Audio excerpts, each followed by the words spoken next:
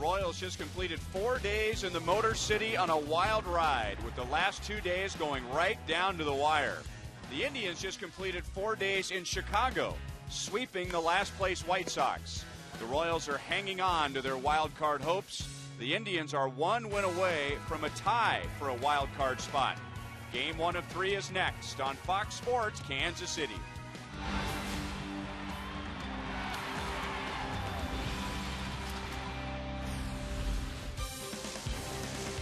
Royals baseball comes to you from Kauffman Stadium for the final homestand of the year, and the Royals have 6 straight games against teams in front of them in the wild card, beginning with the Cleveland Indians.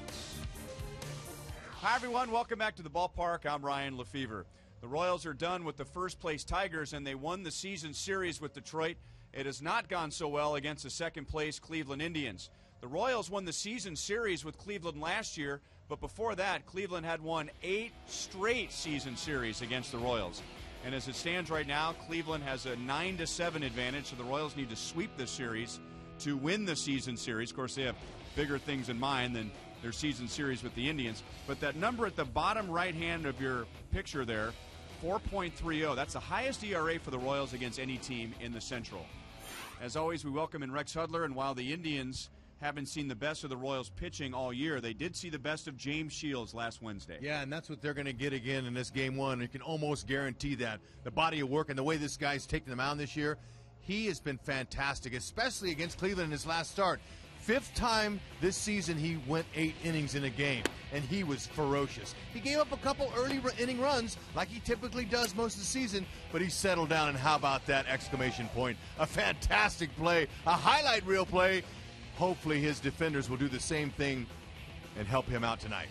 That game began with Alex Gordon swinging at the first pitch of the game right there. A home run off of Scott Kazmir. He has a 10-game hitting streak with 4 home runs, 7 RBIs, and 10 runs scored.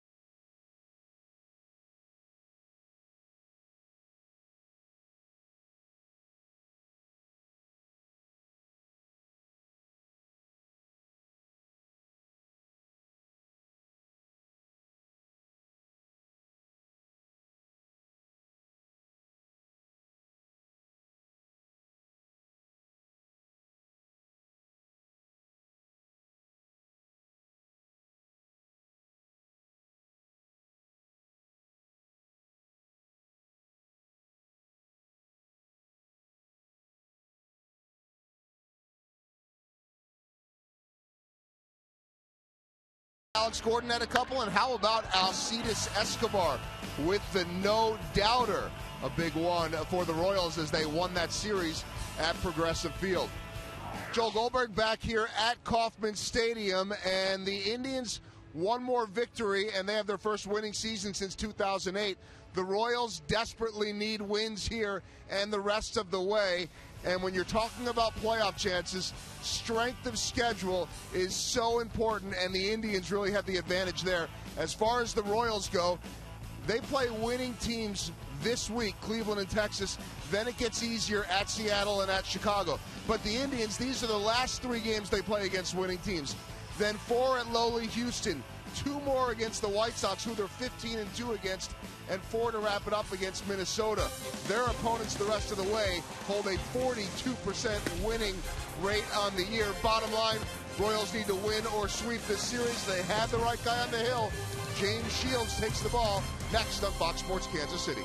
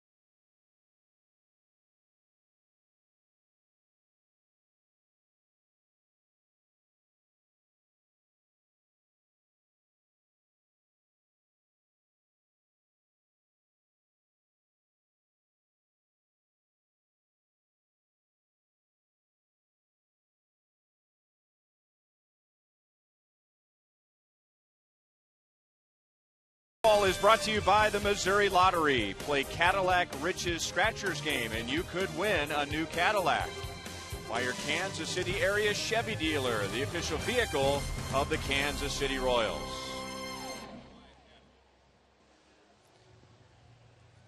And tonight's game is brought to you in high definition by Time Warner Cable, the official TV, internet, and home phone provider of the Kansas City Royals. On a very fall-like evening. Terry Francona, what a turnaround for this team. The Indians lost 94 games last year, and now he's got them right on the edge of the wild card, and the Royals are right behind them. And Tampa Bay and Texas are playing tonight, so the Indians know if they win, knowing that one of those other 2 teams is going to lose, they would be in a tie for a wild card spot. Yeah, you know, it's so interesting baseball is, Ryan. Everyone shows up every day to win, but it doesn't happen. So, look, when your backs are against the wall like Kansas City, you've got to find a way to get through these guys here. Now, the hottest guy in there is Nick Swisher. He's got him hitting that second spot. Nick Swisher, he's been raking at a 324 clip with 5 home runs in the last 9 games. They've won 7 of them. He'll be tough. James Shields, though, he's got to be able to do his thing like he did last time he faced him. Went 8 strong innings, struck out 7, and he's been really dominant. He's got a good 2-seam fastball that he'll sink down in that excellent changeup, one of the best there is in baseball. He's got a big overhand curve and a 4-seam fastball. He'll get some strikeouts and elevate him. He's fun when he's on. Fun to watch him pitch. And you know, pitching and defense have been one thing that's gone hand in hand this year for the Kansas City Royals, and really is fun to watch as the starting pitching has been. Spectacular plays left and right. They've got arms, as we highlight Lorenzo Cain with 7 outfield assists to go along with Alex Gordon's league-leading 15 outfield assists. So they're good. And on the topic of defense, Michael Bourne leads off for the Indians. He didn't do much at the plate when the Royals were in Cleveland last week, but he had a very strong defensive series. He won 2 Gold Gloves when he played in the National League, as well as 3 times he led the league in stolen bases. You want to keep him off the bases, as Shields just misses. 1 ball, 1 strike. No, Michael Bourne, he pulled out his best defense in that series against Kansas City. Man, he caught everything, and he ran a few down. Look at that hard, heavy sinker.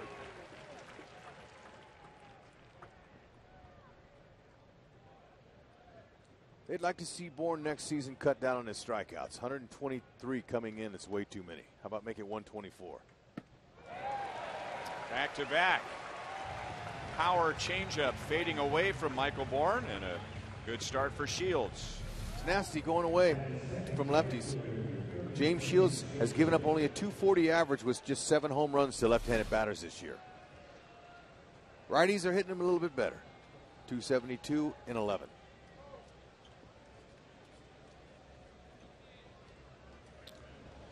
So here's Swisher, and Hud was talking about that he's the hot bat at the moment. He has hit in 5 straight. He has 5 home runs and 11 RBIs in his last 9 games. And so he's swinging 0-1. They use the term streaky to a lot of hitters. Isn't that the truth, though, in baseball? Most everybody's streaky. No one either stays hot for so long or is bad for so long, or you lose your job. So I guess that's the streaky label goes to the guys that hit the extreme highs and lows. Because you're right. I mean, there's no player that isn't going to hit a spot during the season when things aren't working. Sometimes it's a series, sometimes it's a week, sometimes it's a month. But Swisher hitting .244 this year overall. So for the most part, it has been on the low side for him, but he's heating up at the right time, and he gets that ball under Escobar's glove. And he's on with 1 out. okay, if they're playing Nick Swisher straight up, there's not even a glove anywhere near that. However, Escobar was playing on the right side of second base, the second base side of the bag, and he had to go to his backhand. Took a funny hop on him, too, so it wasn't exactly an easy play for him. But it's good effort. He could have thrown him out had he gloved it.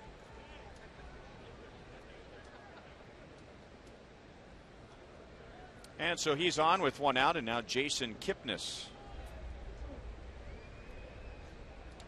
Probably the best all-around hitter the Indians have. And if the Indians advance to the postseason, and if this run they're on this year continues next year and the year after that, more people will know about Jason Kipnis. So he can do it all. Very good defender, good range, hustles and runs hard, plays the game.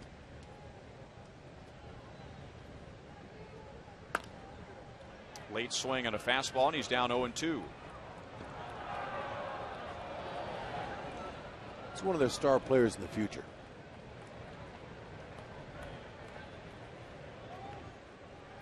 So here are the numbers from Wednesday. Shields took the mound in the bottom of the first. He had a 3-0 lead, and he gave up the 2 runs in the bottom of the first, and then no runs, no hits, innings 2 through 8.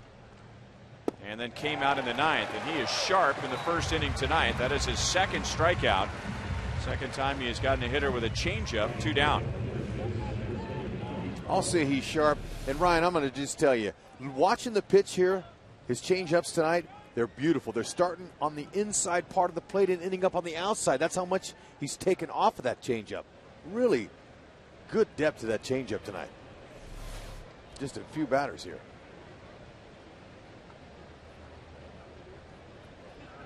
And here's Carlos Santana. Now he's hit in 10 straight games. He's done well against the Royals this year, hitting over 400 with 2 home runs and 11 RBIs. And when he swings, he means it. Down and away, ball 1. And now Shields just 1 out away from getting through what at times has been a troublesome first inning. Yeah, you can see, he's had some interesting issues in the first inning, but you can see what he does after that. And that's kind of really the lay of the land when you're a starting pitcher, whether you're a veteran or you're young. Your first inning is your feel inning. You're going to feel what you got. What kind of stuff do I have? How's the mound conditions? How's the catcher? What's it all like? And then once you find yourself, typically they settle in.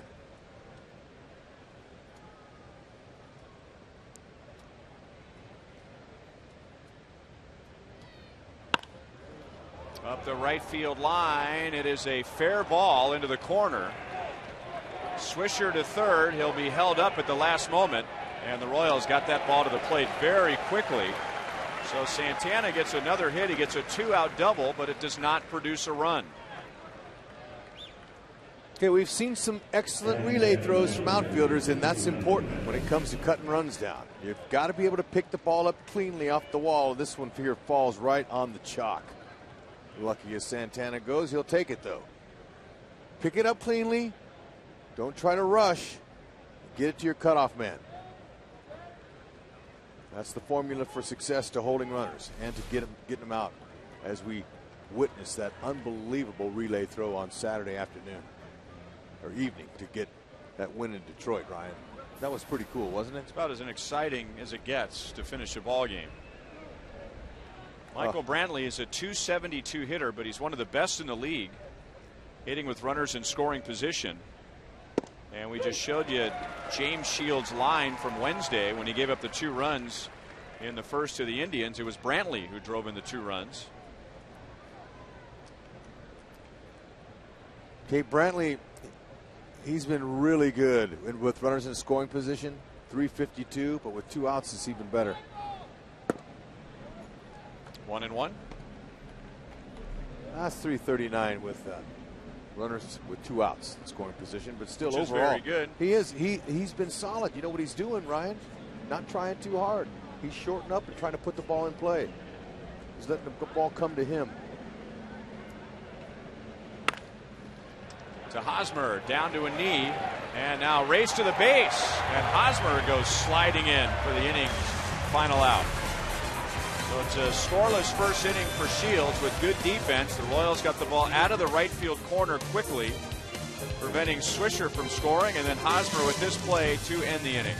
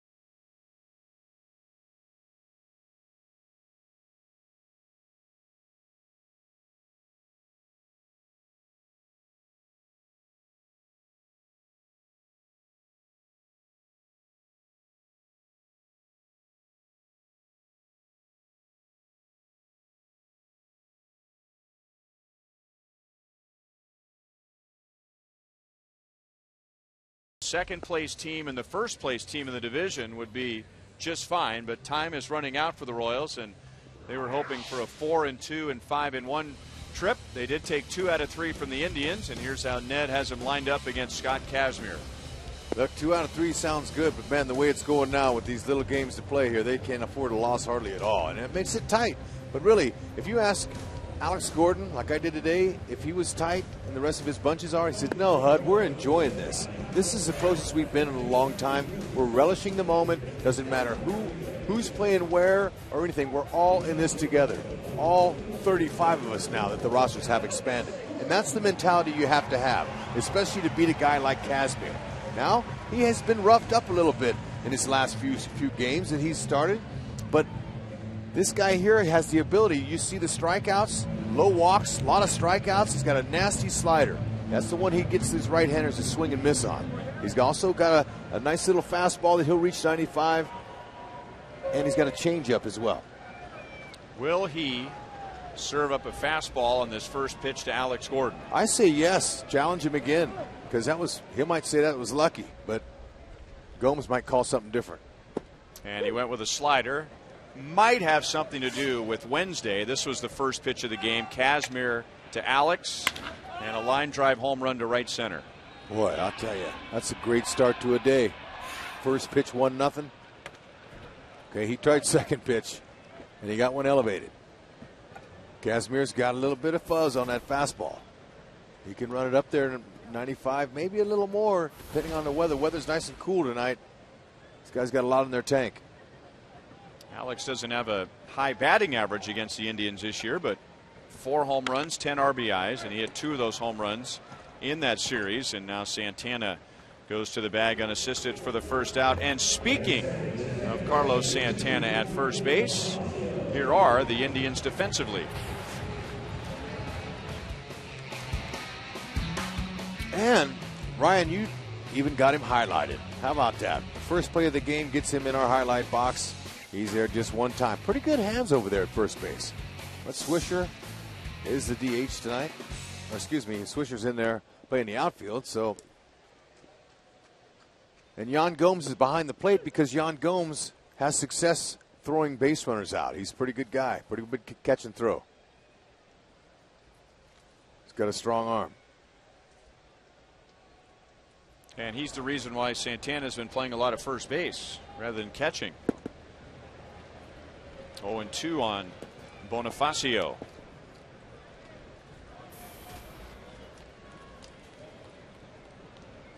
.241 overall, .297 since joining the Royals, and his on-base percentage is over .370 since joining the Royals. And that fastball just missed inside, so Kazmir is attacking the Royals, at least the first 2 hitters. It was the Royals on the attack when they faced him on Wednesday. They were swinging very early in the count. It wasn't just Alex Gordon. Trying to prevent falling behind and allowing Kazmir to get to that trademark slider.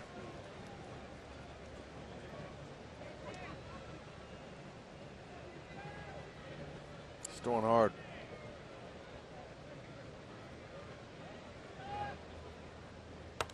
And now a changeup is fouled away, 2-2. Okay, a little emergency hack. Anything close, he wants to swing. But talking about Yan Gomes and his success rate behind the plate as far as throwing runners out, it's been really good. 42% of runners he's thrown out this year. Anything over 30 is a good mark for a catcher. He's 16 for 38.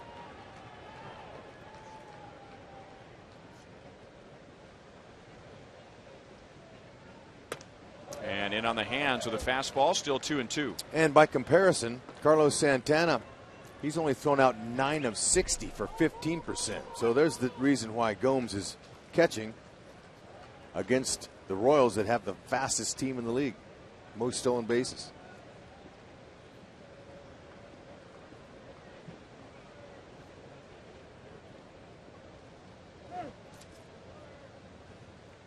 Scott Kazmir, 29 years old. Seems like he's been around for a long time, or longer than being 29 years old, but he got to the big leagues when he was 19.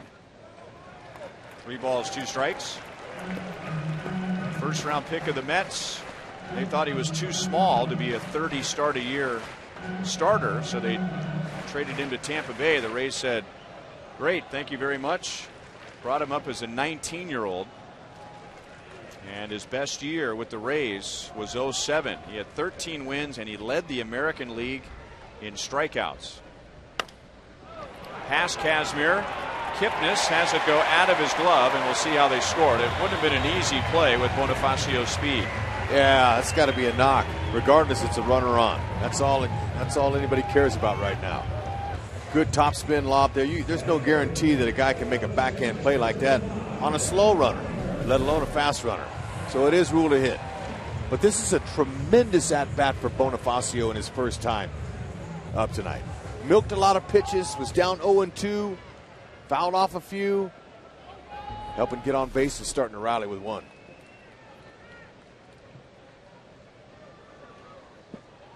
So Hosmer with 1 on, 1 out. Hit 333 on the trip. So that has him at 303 overall. All of a sudden, he is 8th in the league in hitting. And he's been even better against left-hand pitching. You know, we talked a lot this year, Ryan, about how these young players are growing up right in front of the fans' eyes. And they're watching them every day. Hosmer, that's another number that's really impressive, his average against lefties. That he's figuring out what they're trying to do to him. And he's been able to spit on that breaking ball that they try to get him to swing away on. It's interesting, the Royals have 2 of the best in the league against left-hand pitching. And there you go. Hosmer before this year hit about 230 against lefties, so he's improved by almost 100 points. But those 2 guys are both left-hand hitters, Eric Hosmer and Alex Gordon. And both did very little against left-hand pitching before this year. And in asking them about their approach against lefties this year compared to last year, they had the same answer. Last year there was no approach. And this year, trying to use more of the middle of the field, using the opposite field against lefties, and it's paid off and then some. 3-0. Yeah, you know, and earlier in the season, Eric was wanting to get off to such a good start that he was swinging at everything.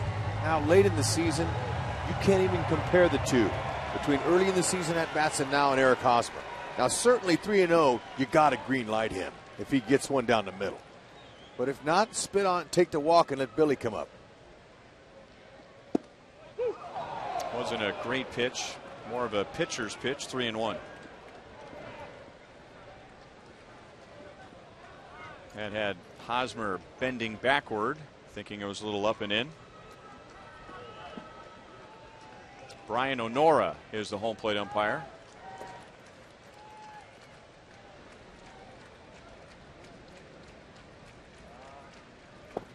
And then a slider, and Bonifacio does it again, a delayed steal. So he has taken a baseball play and he has wiped the dust off of it and brought it back to the Royals. Yeah, that's a beautiful play. No one's expecting it. Look at Jan Gomes. The fact that he was surprised, he dropped the ball. Surprised him. That's how you're successful there. Beautiful. Delayed stolen base. 4th of the year for the Royals as far as the delay goes. Fouls a fastball away. Still 3-2 on Hosmer. Royals were running wild against the Indians when they were in Cleveland, and they took 2 out of 3. Royals stole 6 bases in that series, and now they've got 1 in the first inning of Game 1.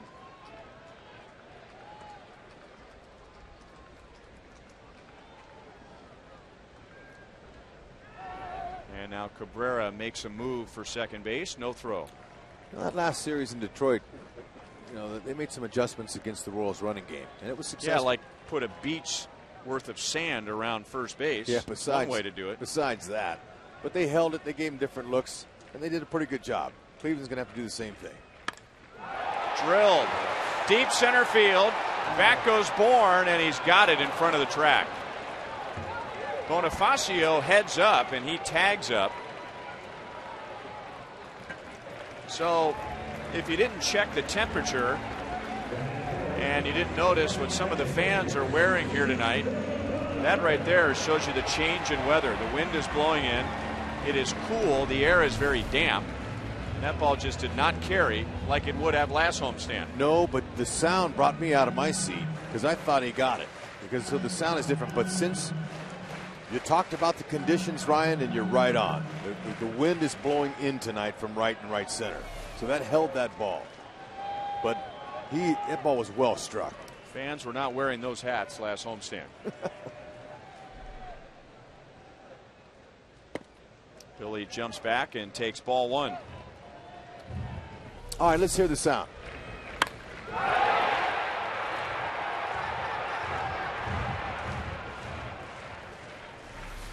And you could almost see the look of surprise on his face. And that misses, and now 2-0 on Billy.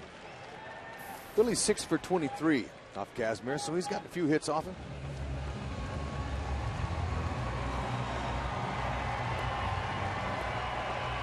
Lousy single, make that guy happy, Billy, although he'd really like for you to hit a homer.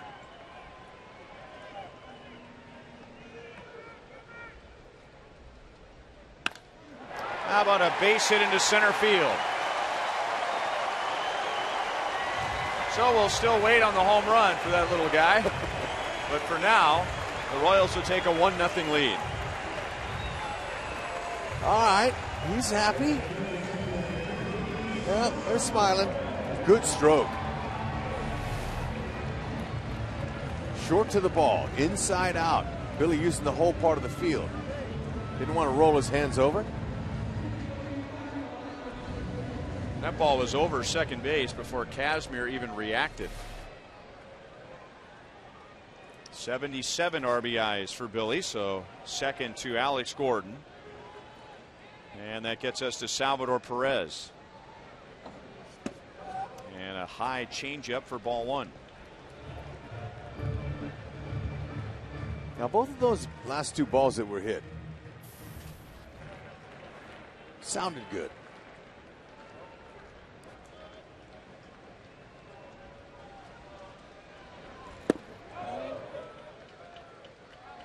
He did not swing. 2 balls, no strikes. This is Kazmir's 5th start this year against the Royals, so they've seen a lot of him. The first time they faced him back in April, Salvador Perez hit a near impossible home run off of him. Remember? Into the right field corner. And now he's ahead in the count. Is that the 3-0. one this far up and away? It's our AT&T U-verse rewind. Oh, yeah, that looks like a guy trying to foul a tough pitch away. Yeah, you see the catcher, Santana. He almost leaped to catch it from going to the backstop. That's good memory. 4-pitch walk and a 25-pitch inning for Kazmir.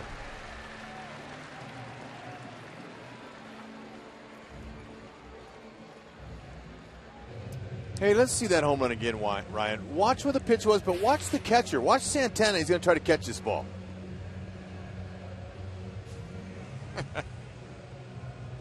Look at that. I mean, you don't see home runs hit on balls with the catchers coming way up out of the strike zone like that. But that'll tell you how spread out he was and how long his arms are. He can reach that. And it's easy to think that in trying to hit a home run that you lift the ball, right? You get underneath it. And we will say at times on a pitch that's up that he really got on top of the pitch and creating that backspin that you talk about. And that was a good example right there. A tough pitch, but he got on top of it. He was able to keep it straight, and that's why it carried so well into the corner.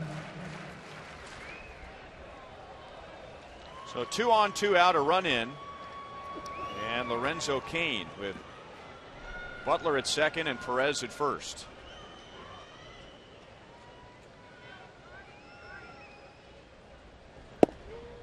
Got the inside corner, strike one.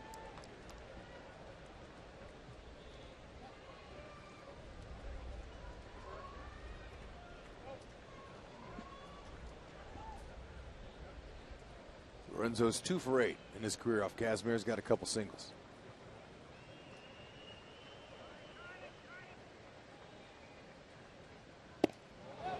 He went, and it's 0-2. Kazmir back in the strike zone after a visit from pitching coach Mickey Callaway. Tied him up.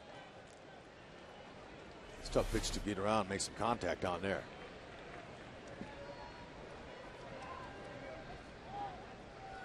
That's a cutter. He cuts that fastball. A little late movement into a righty. Left that out over the plate, and Cabrera will play it to second base for the force on Perez. Billy Butler comes through with 2 outs. Bonifacio gets on, steals second base. Billy Butler gets him home. 1-0 KC.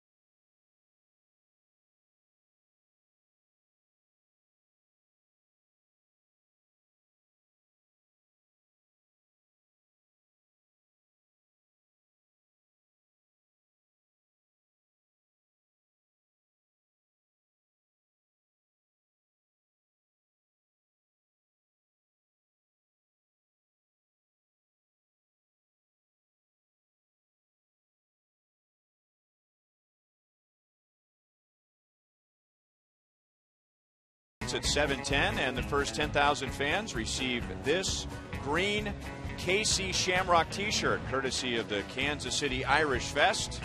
Gates open at 5:30, so get here early. You can get your tickets at 1-800-6-ROYALS or go to royals.com/t-shirt Tuesday. Now, James Shields with a 1-0 lead. Worked around a single and a double in the top of the first. And now pitches to Asdrubal Cabrera.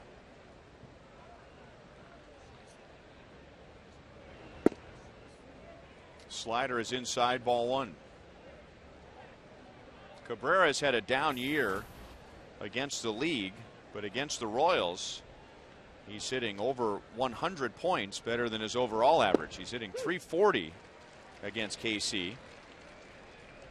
And he is one of the best all time hitting at Kauffman Stadium. It's .359 at this ballpark.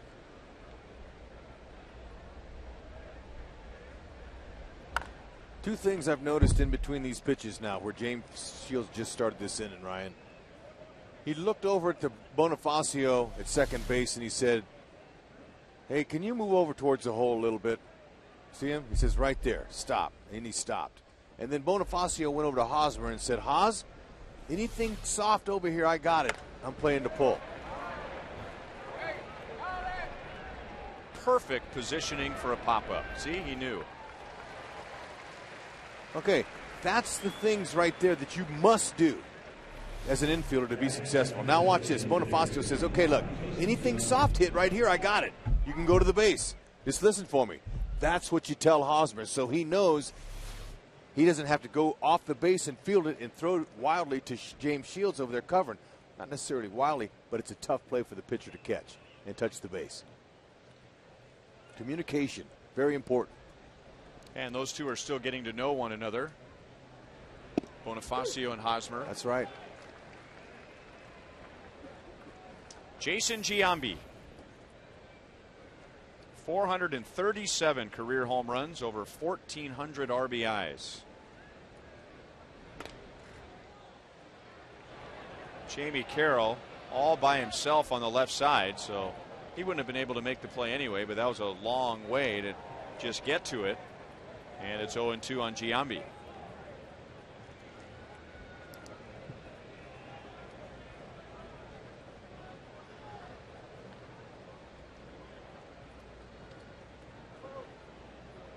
Leadership, and can still do it at the dish.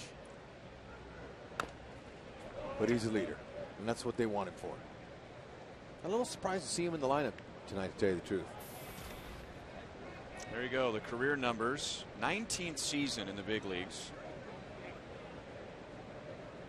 He's been an MVP. He's been a comeback player of the year. And he has been to the postseason 8 different years.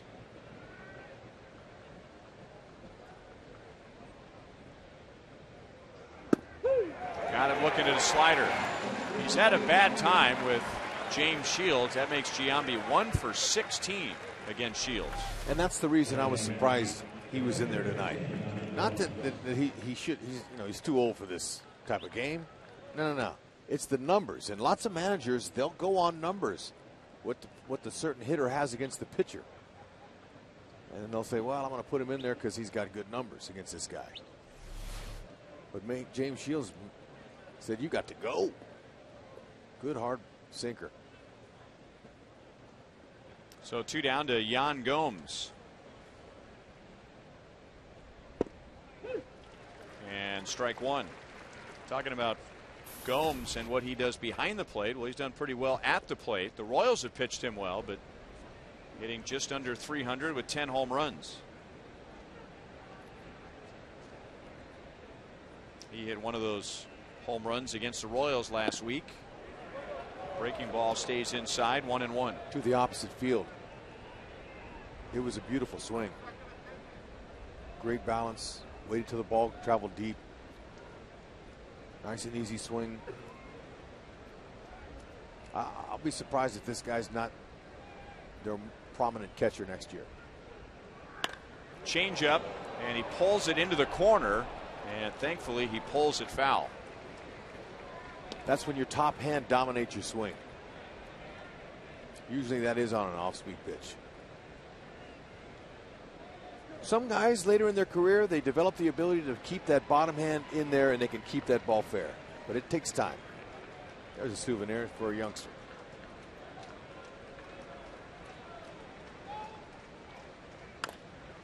And another off speed pulled on the ground to Carroll, the former Cleveland Indian, throws him out.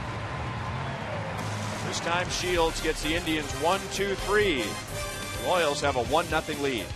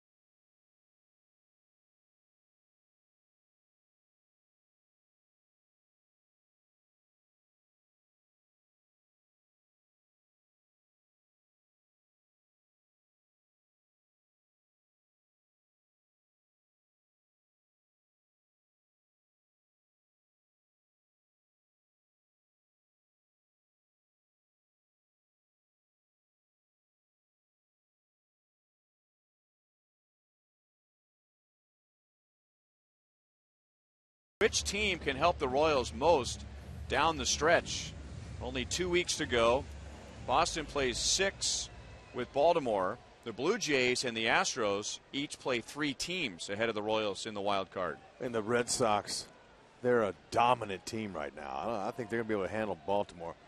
I'm thinking that any team that plays the Rays, I'm going to go with B, just for the heck of it. Because I like the fact that they've got 3 with Tampa Bay left. And they can really throw a spoil in there for the Royals. 0-2 on Maxwell. There's a chance that the Blue Jays could have their fangs out saying, you know what? Yeah, people thought we were going to be at the top, but we're not. But still, we have a chance to decide who's going to be at the top. Maybe a little extra incentive.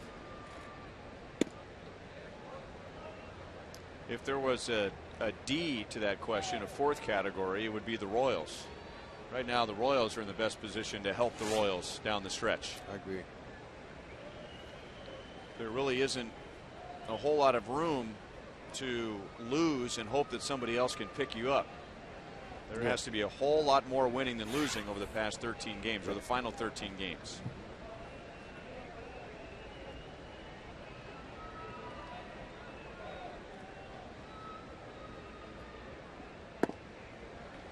2-2 on Maxwell, getting the start against Kazmir.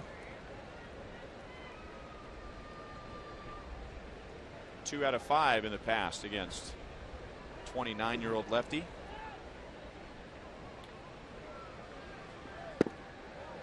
And takes a count from 0-2 to 3-2. It's the second batter in the Royals lineup, first time through here, that we've seen do that. Bonifacio did. Won it with a single. So look, even if you make it out, you're expending pitches.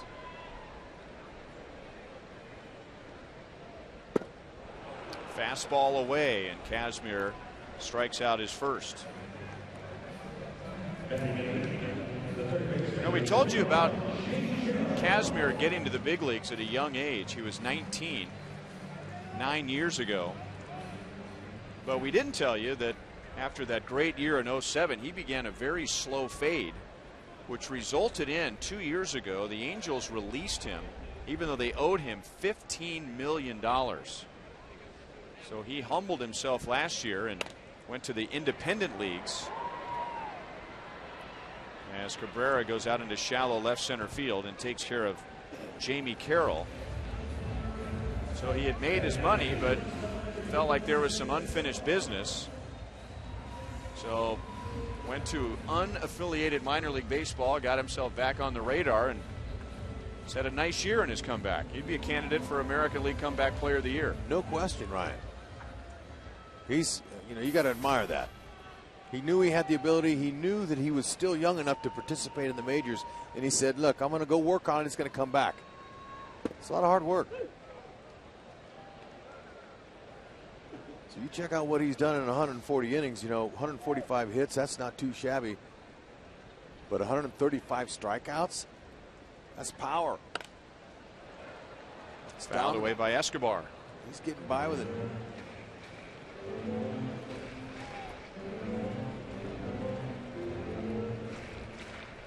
Not very big. He has a big arm, but he's listed at 6 foot, and he might be 6 foot. He might not be 6 foot. He reminds me of Ron Guidry. Not the same athlete, I don't think. Gator, I think, won 6 or 7 Gold Gloves.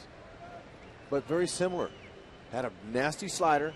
Struck out a lot of guys with that back leg slider.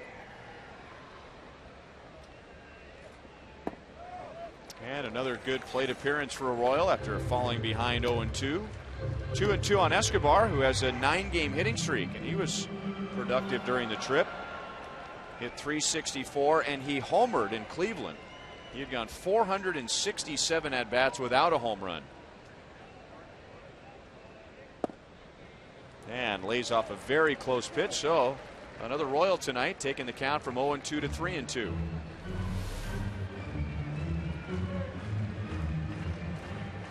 Brian O'Nora's got a really tight zone tonight.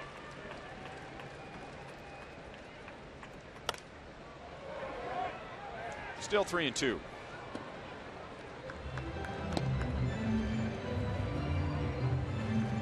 Escobar hit 3 home runs in April.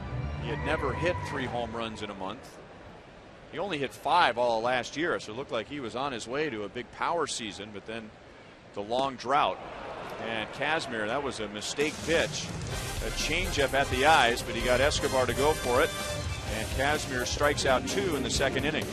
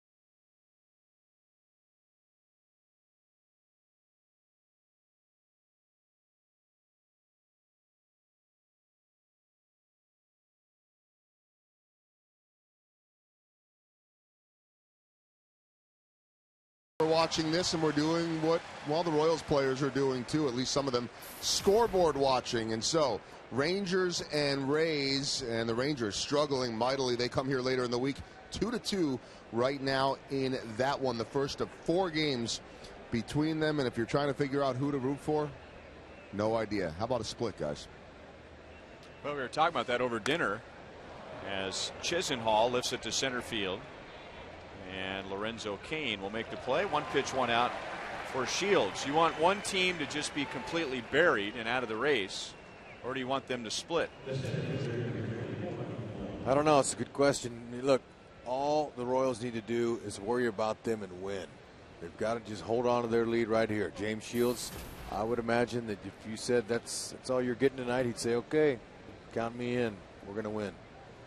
And now we can update that score. Tampa Bay now leads 3-2 in the bottom of the 5th. Yeah, it was a James Loney single to knock in David DeJesus, and so 3-2. And yeah, I mean, Hud's right. You just have to worry about yourself. But you know, the interesting thing on this one is that Texas has really brought an extra wild card spot back into play with their recent slide. I think everyone just assumed they would get in along with Oakland. One would win the division, one would go to the wild card. But Texas has lost 6 in a row. They are struggling. They've got to be pressing right now, and I'm sure that it's on their mind what happened last year when they ended up getting edged out at the end of the season. 1-2 on Michael Bourne. It can really be hectic. It can be stressful on guys' minds, especially coming to the clubhouse and spending all day in the clubhouse. Another close pitch that goes the hitter's way, and it's been both ways for home plate umpire Brian Onora. Yeah, if you're going to be tight for one side, be tight to the other. That's a beautiful pitch there.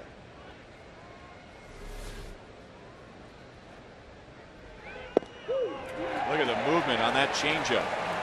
That had Bourne giving ground, and it did more than catch the inside edge. That caught the fat part of the plate. Well, his last time up, he swung at one of those, and he said, you know what, I'm not even swinging this time. I'm just going to make him throw a strike. Because the last time he swung and missed, it might have been off the plate a little bit away. But still, great location. 4 strikeouts in 2 2/3 innings. And now Shields checks the defense before pitching to Nick Swisher. And the Royals really play him to pull as a left-hand batter. And they've got 3 infielders on the right side of second base. And Swisher singled right over second base back in the first. Boy, Shields really has his A changeup working tonight, doesn't he? Sure does. But there's a man there that likes to compete. And he kind of smiling, walking out saying, all right, got your A game going. Let me see what I can do here now. That's what these guys have. They have that competitive sickness that goes deep, the highest level. I'm going to beat you.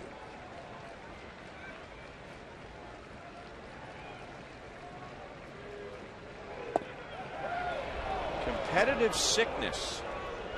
Never heard it put that way before. It is. It runs deep, Ryan. You know, some people have it in their business too because they understand competing. And it's not an easy job out there trying to compete for money. And basically that's what they're doing at this level, but it's on. I'm going to beat you, especially in front of all these people. It's the show, TV, everything's being watched. Bragging rights are on the line for a lot of them. Put the paychecks away now. This is all for keeps and wins. Although some will tell you it's a salary drive in September.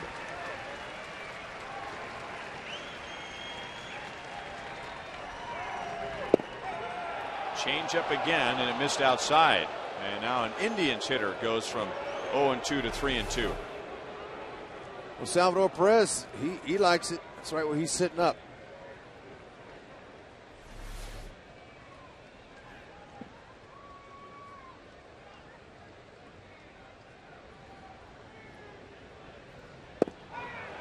Wow. So that's Shields' first walk. And Swisher is on again. Okay, yeah. Ryan, some umpires hunt strikes to call, and some hunt balls.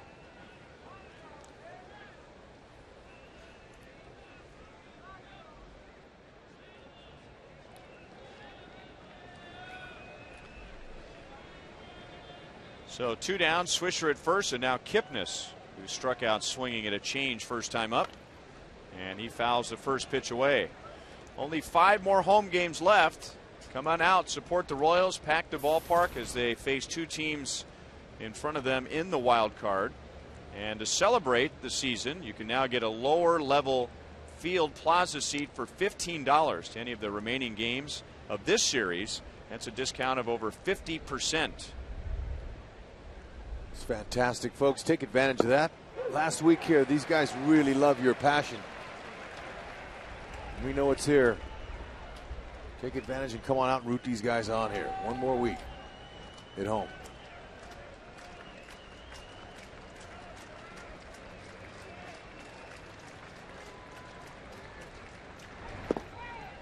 Really staying with the changeup against Kipnis. 1 ball, 2 strikes. 17 home runs, 78 driven in. He has 33 doubles.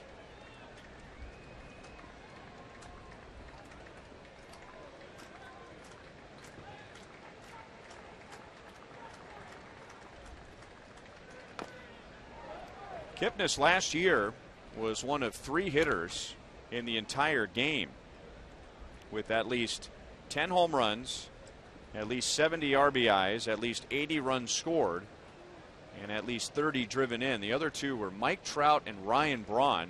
And Kipnis has a very good chance of repeating those numbers again this year.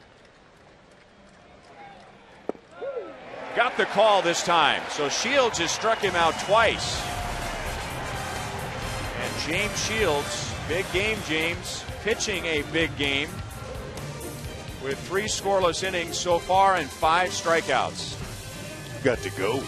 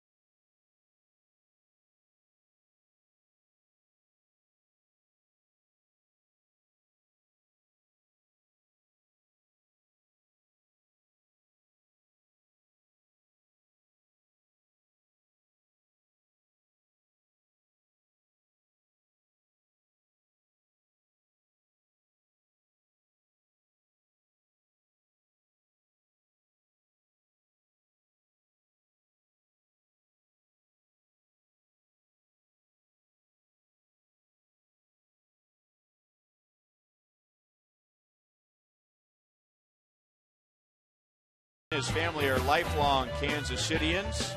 Sent out by Redbridge Baptist Church 10 years ago, he and his wife Jennifer began the Haiti Home of Hope Orphanage. And through the orphanage, Bill and his wife have provided food, medicine, clothing, and shelter for hundreds of orphans. Sitting in the Buck O'Neill legacy seat at tonight's game. Oh, way to take care of the kids, Bill. Nice job, buddy.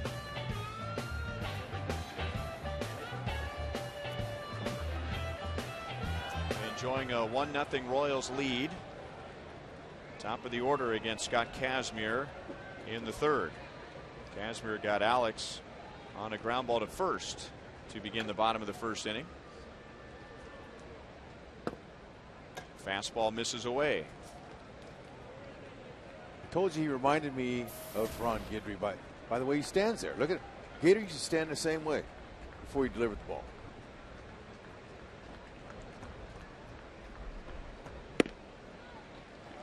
(2-0). Take a look at tonight's Toyota League leaders. Alex Gordon, one of just 3 players in the American League with 20 or more home runs, 80 or more RBIs, 10 or more stolen bases. He is right at all 3 of those marks.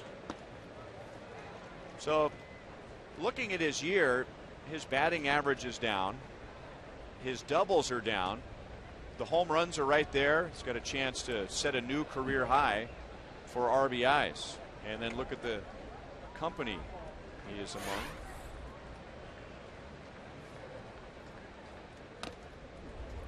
Two and two. You work hard like Gordon does all the time. You're totally focused on baseball when it comes into season. You're going to start seeing some results that you've never seen before because he's working his way through some of those growing pains early, and now he's confident, but he experienced failure and a huge dose of it. Yeah, I don't think you can be a star until you've had a little failure in your life.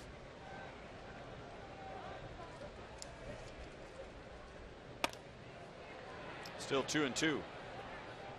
But he believes that he can be one of the best.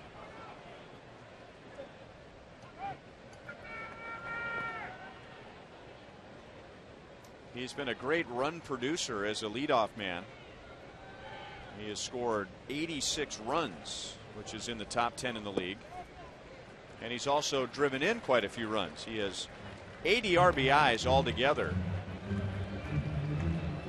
But 62 of those have been in games where he has led off. And Matt Carpenter of the Cardinals is the only leadoff hitter in the game who has more RBIs batting leadoff, and he only has 1 more than Alex. And Alex is going to reach after striking out.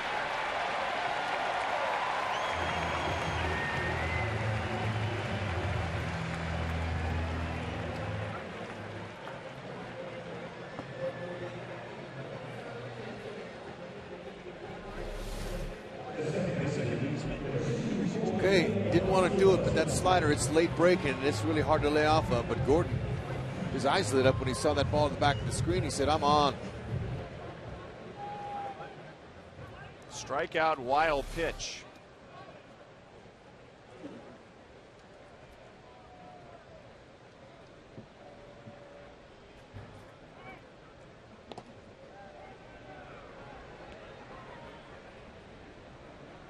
Bonifacio had a great at-bat in the first inning. He was down 0-2. A couple of defensive swings to foul pitches away. Then he reached with an infield single. And turned in another delayed stolen base. And then Billy Butler with 2 outs got him home with a single. Okay, I noticed when the pitch was crossing the plate that Chisenhall, the third baseman, he was breaking to the shortstop side, to the hole over there. He was coming over here because I think they've seen how Bonifacio tries to slug bunt. He tries to push it by guys. See, Chisenhall's doing it again. Look where Chisenhall is. He's all the way over there where the pitcher is. So he's coming, he's breaking in hard. Second baseman's coming to first. They know that he has bunting ability. They're trying to defend him.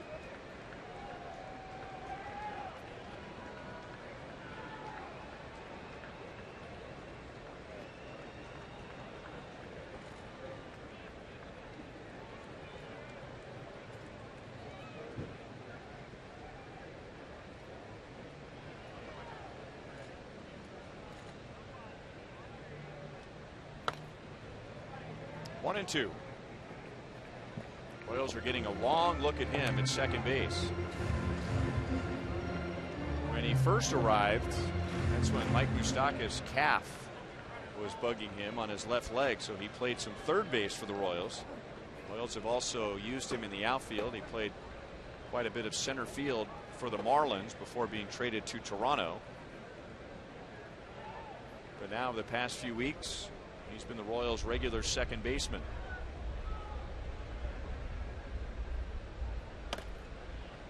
Jammed him, and he pulls it foul. Still 1-2. So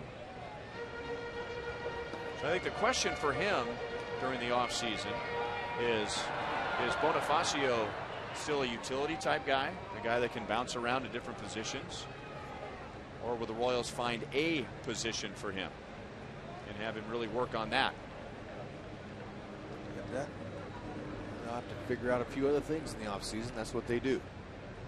Right now, it's obvious they found their second baseman for the rest of this season. Catalyst type player, brings energy.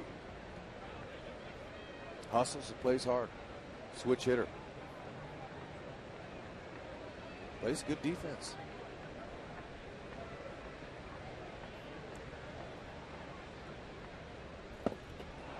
Kazmir strikes him out with a slider. So 2 strikeouts in the inning. Gordon's at first because of a wild pitch. And 4 strikeouts in the game for Kazmir.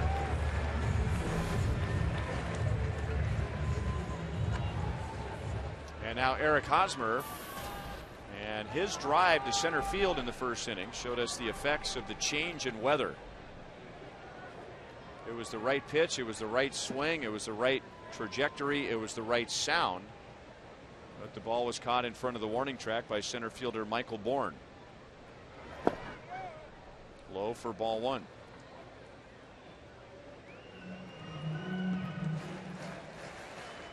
His front foot has really been a key for him in the second half.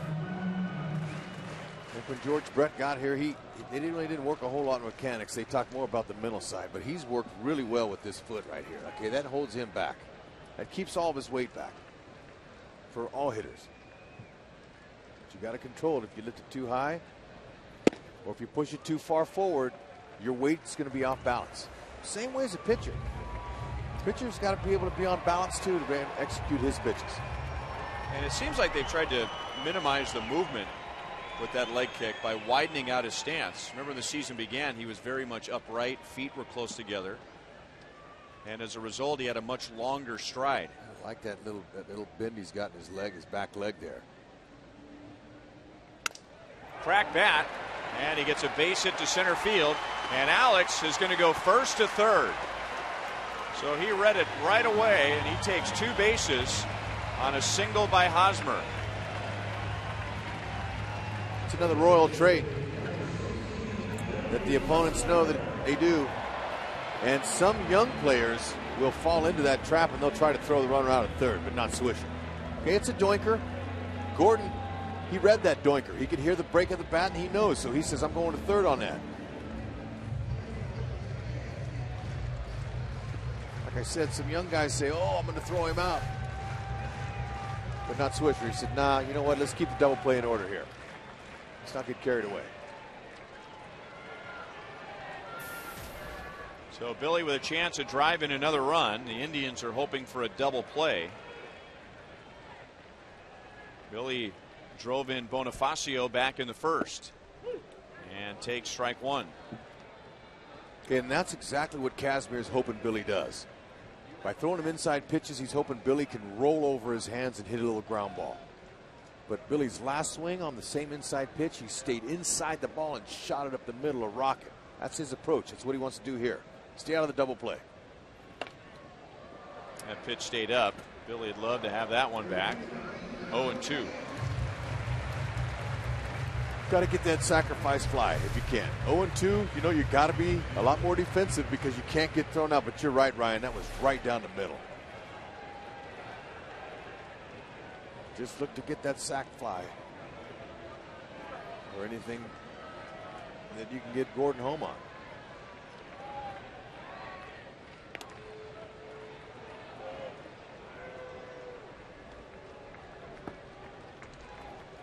That's just the way baseball is, isn't it? Eric Hosmer hits one right on the nose. That would have been out of here on a warmer night, and it's an out, and then he cracks his bat and ends up with a single. One ball, 2 strikes. It'll drive you crazy if you let it.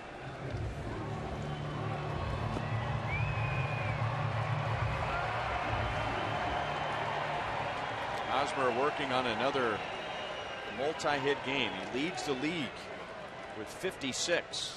Right now his job is to try and score. 1 ball, 2 strikes. And he got Billy to chase down and in the dirt. So Kazmir has 3 strikeouts in the inning. And you say, well, how is that possible if he's still standing out there? But the first strikeout, the same pitch was a wild pitch, allowing Alex to reach. And the result was no outs.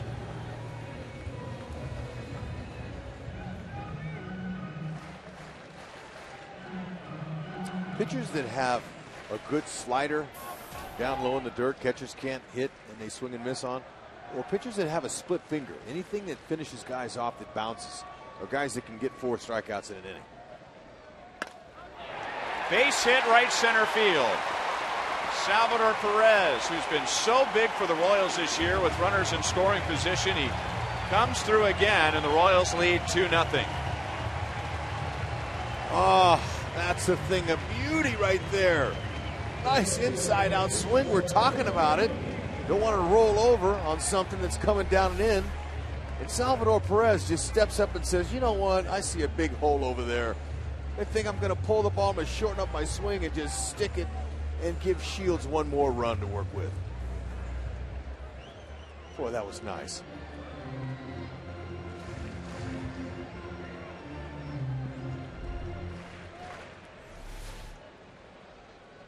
And another chance for Lorenzo Cain. He batted with 2 on, 2 out in the first inning and grounded out. And now 2 on, 2 out in the third.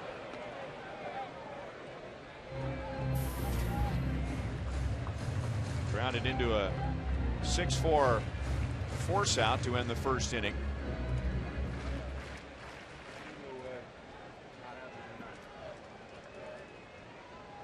So the strikeout and the wild pitch is huge. If Gomes handles that ball, the inning is over. 1-1.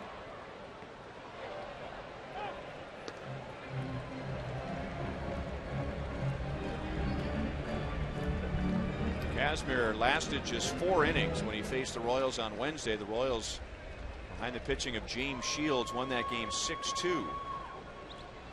Royals picked up 9 hits against him in 4 innings.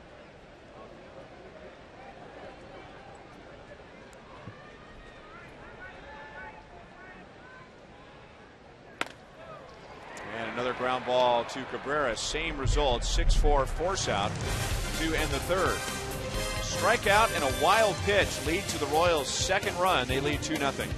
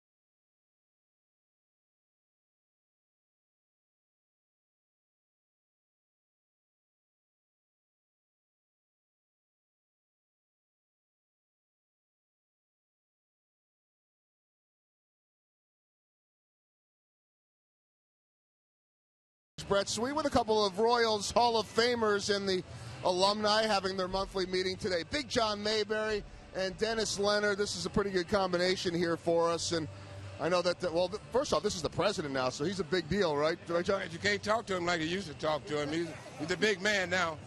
All right, let's talk Royals. And I know you guys watch all the time. Big John, what do you think about this group? They had a good year, and I'm out here now with all of the diehard fans and still pulling for the Royals. They still got a chance to get into the playoffs, and it was a joy watching those guys grow and mature and play well.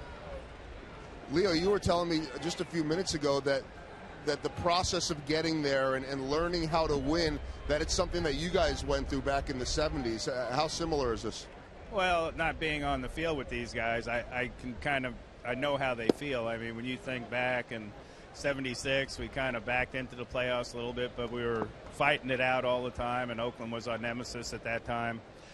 And we finally got in there, and all of a sudden there was a whole different feeling that, hey, we can win. And just like I see with this team now, when they're down 2 or 3 runs, they don't panic, they don't fold a tent. I mean, and everybody says it when you listen to TV. They keep coming at you, they never give up. And, that's the way we were, and it's fun to see a little excitement here in September in Kansas City. Well, Leo didn't see that because you were looking over at me, but as a pitcher, I'm sure you never really get too upset when a guy hits the ball off of his foot like that. But, John, I'm sure that you grimaced when you saw that. We're looking at better video, by the way. We're looking at some of, I think, your home run power.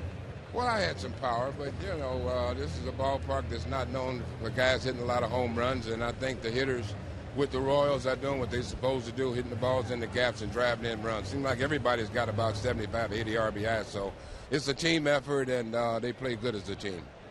Now we're looking at some Dennis Leonard video, and I'm told that it's you striking out Mike Schmidt, so that would be, I guess, 1980 as far as that goes. But what do you think, and I think I talked to you about this earlier in the year, when you see a guy like James Shields, I know no one's going to ever have the season of complete games that you did. He's probably the closest to it. But what do you like most when you watch James Shields? Well, basically, I love his changeup. He never gives in to a hitter. He battles them all the time. And to be a good pitcher, you got to do that. I mean, just because it's so-and-so, like me facing Reggie Jackson, hey, that's just another hitter up there. Obviously, they're a little tougher to get out, but that's when you got to bear down a little bit more. And, it's unfortunate he didn't get a little bit more run support earlier in the year because his record is really not indicative of the way he's pitched this whole year. And not only that, I think, not being in the clubhouse, I don't know, but just looking from an outsider looking in right now, he's brought that type of tenacity, I think, to the whole starting staff and the relievers. You could see it, and being in there a little bit, but obviously not as a player, we see it every single day. How about for you, John? I mean, when you guys were getting good, and who were those presences in the clubhouse that really, galvanized and rallied the team?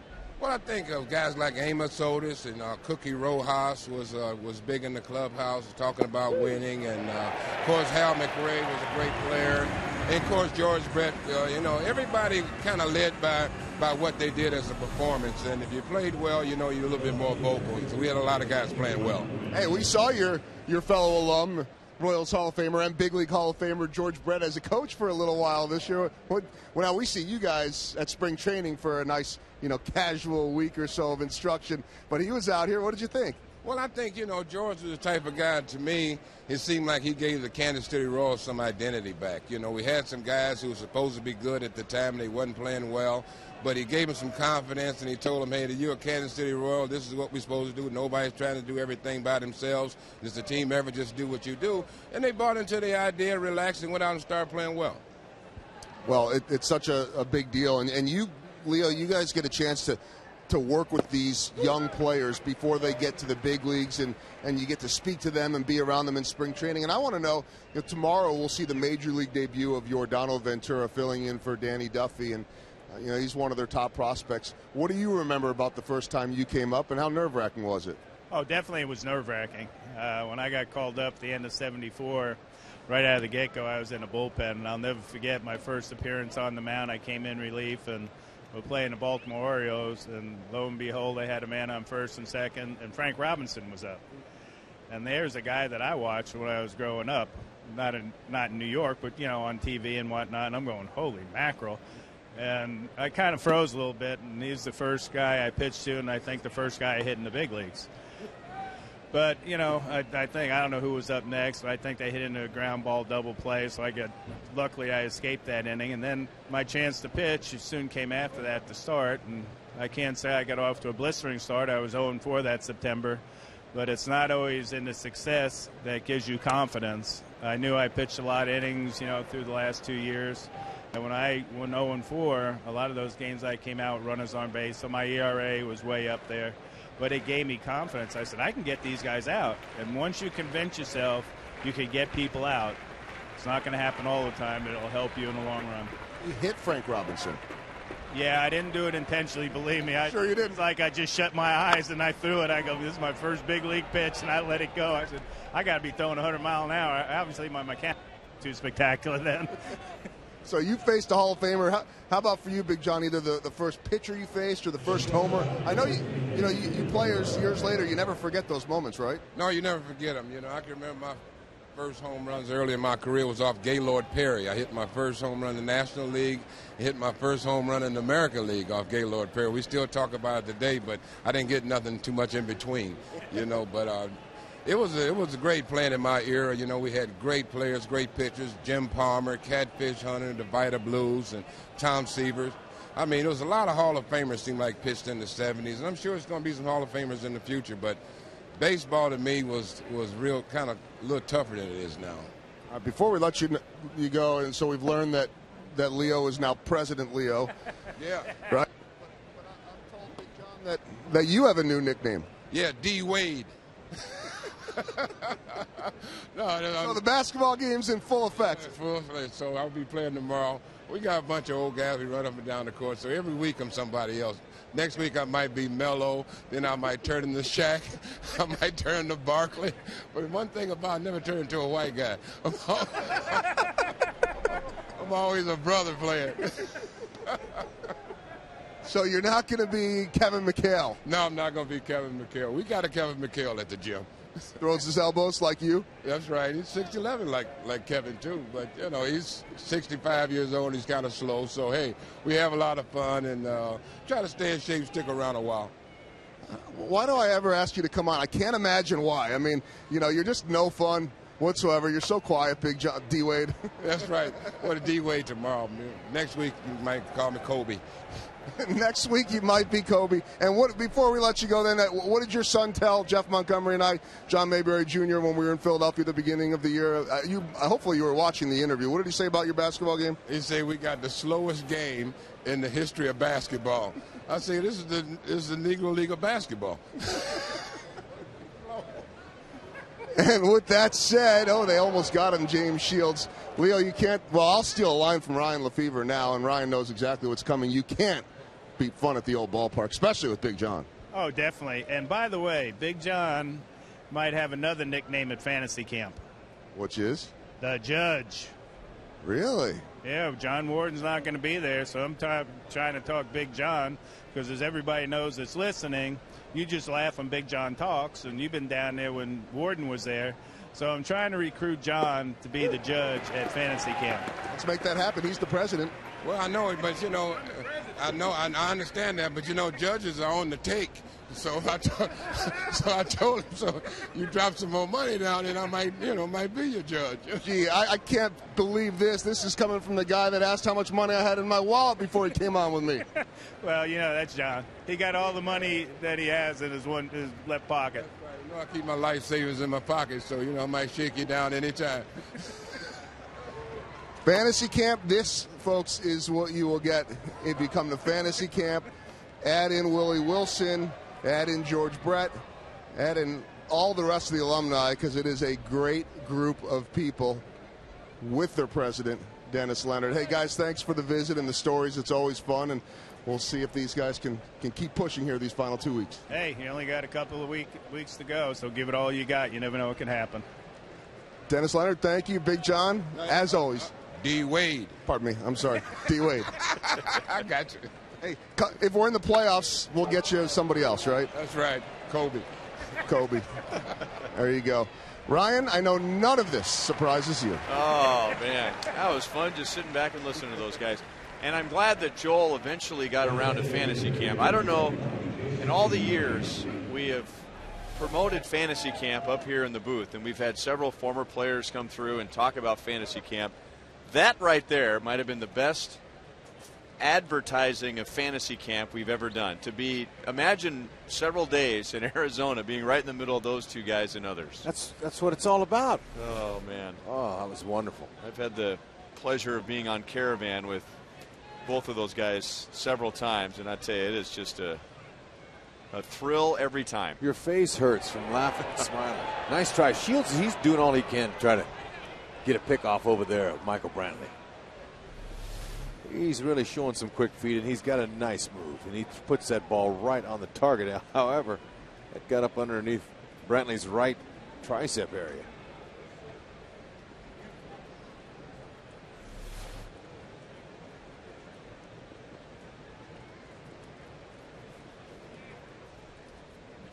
You think that suite tonight with the Royals alumni, think they're having some fun? Oh, that's a great place to be.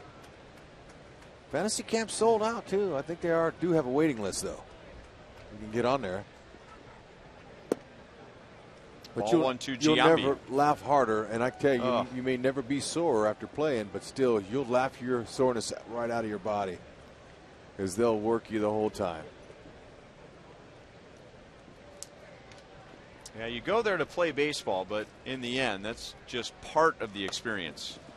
Fouled back to our left. Giambi struck out looking in the second inning against Shields, and Shields already has 6. He started this inning with a strikeout of Santana. And of his 6 strikeouts, 4 and the last 4 have been looking. So he's had the Indians mixed up. Looking for one thing, and he's throwing the opposite. He's got several. We haven't seen too many curveballs, but he will get them looking away for the balls that move away, the sinker and the changeup, and then surprise them with a 4-seam fastball up top. We haven't seen too many breaking balls.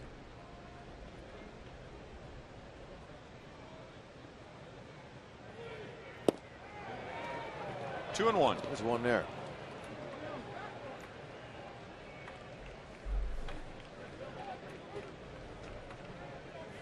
You mentioned the leadership of Giambi when he batted in the second inning. He will not be nominated for any postseason awards, at least any official postseason awards, but you talk to anybody connected closely to the Indians and why they have done so well this year. And there are numbers that explain why they've improved so much this year, and they've got a new manager who's won the World Series a couple of times. And then you got this guy doing that in his 40s. Shoot, that's crazy. Look at that. That's great hustle. 3-2. You see your teammate playing that hard and he's in his 40s. Shame on you if you don't play as hard. Now, you don't have to dive at first base to play hard. Just that kind of effort there is what Francona really appreciates.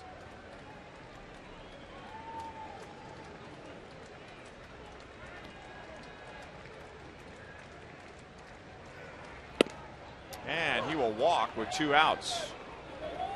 Shields snaps at that throwback from Salvador Perez, and the Indians have 2 on with 2 out. So a long inning for him. His longest inning by quite a few pitches, and he's up to 70 now with 2 down in the 4th inning. Tried a 4-seamer there on Giambi. Got a little bit up and away.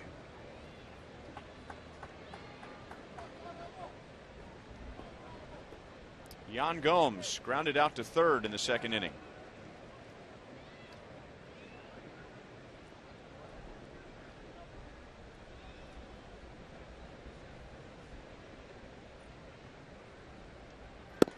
And way outside for ball 1. You know, another thing about Giambi, when you look back on his career and those who have influenced him, he went to the A's after they had a great run, and then he started a new run, but he was around Mark McGwire, taught him a lot about how to play the game every day, how to handle himself as a major leaguer in the spotlight. He was with the Yankees. He was around Derek Jeter. And when he was a very young player in the Arizona Fall League, he played with Michael Jordan. Remember when Michael Jordan was trying to become a baseball player?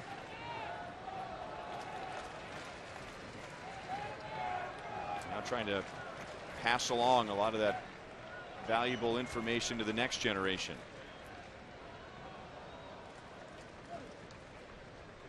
One and one on Yan Gomes.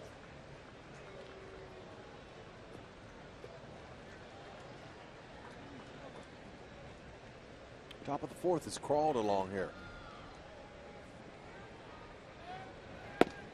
Good fastball over the outside edge. 1-2. They don't care how long it takes. Just want to execute your pitches right here. Salvi is doing a nice job putting good targets out there for him, and he's a wonderful target to throw to.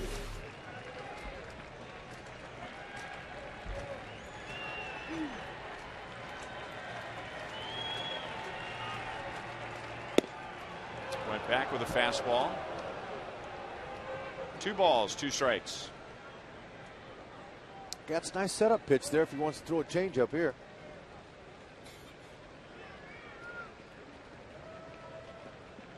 Catcher Salvador Perez and James Shields and Dave Island, the pitching coach, usually get together before each game, and the starting pitcher that night, and they talk about what they're going to do in certain situations like this.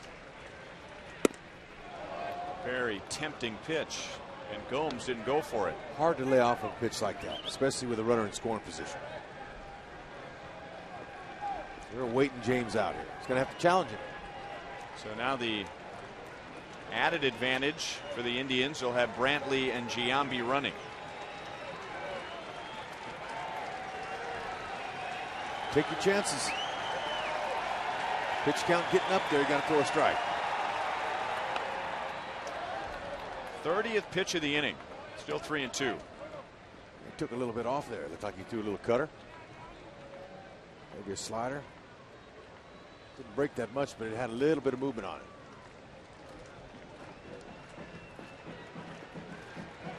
Santana struck out, and then Brantley singled. Cabrera flied out, and then Giambi walked. That walk seemed to anger Shields. Fastball, he just blew it right by him.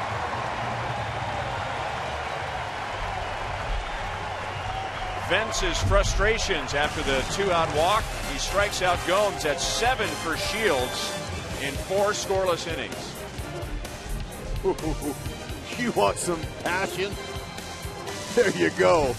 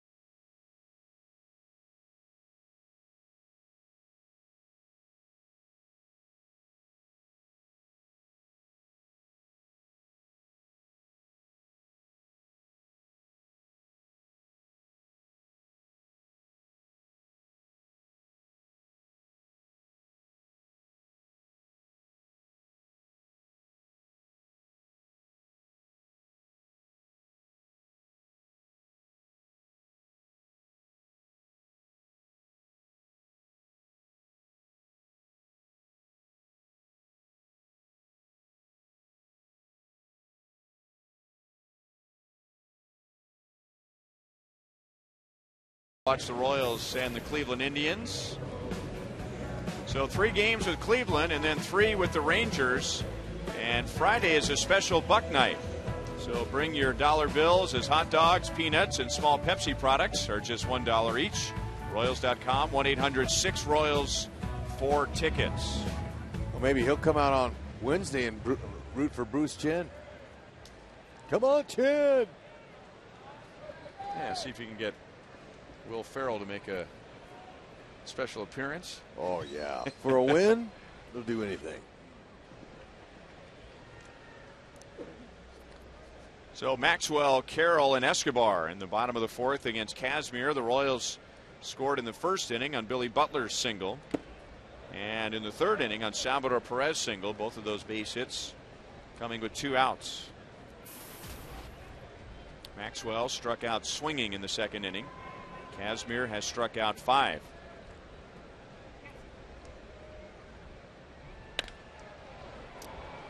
Off the end of the bat. And Cabrera makes the play in shallow left center field. A lot of strikeouts tonight.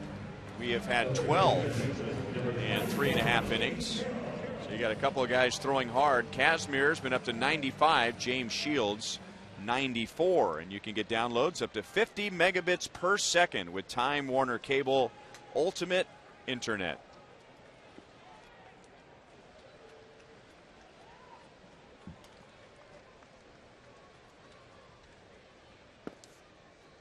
And ball 1 to Jamie Carroll.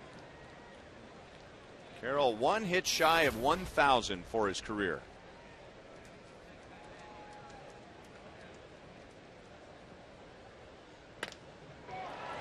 Right center field. Swisher is there. And he makes a play. When the Royals faced Kazmir on Wednesday afternoon, Jamie Carroll played in that game, and it was the 11th anniversary of his major league debut. Getting to the big leagues at the age of 28 and thinking that maybe his career was going to be over. He was in the Expos organization and he had gone home after playing in AA and in AAA and was thinking about the possibility of a career outside of baseball. And then the Expos had an injury. They were in Chicago. Jamie lived in Indiana. He was the closest of any minor leaguer to get to the Expos. As Escobar singles with 2 outs, he has a 10-game hitting streak and a runner on with 2 down. And then the now famous words uttered by Frank Robinson. We were talking about him earlier tonight. Frank Robinson, after watching Jamie Carroll in the month of September, said every team needs a Jamie Carroll. And that was the beginning of an 11-year major league career. And he was this close to putting an end to his career. Great story. No question about it. Perseverance, talent. It's taken him a long way. The will to survive and never quit.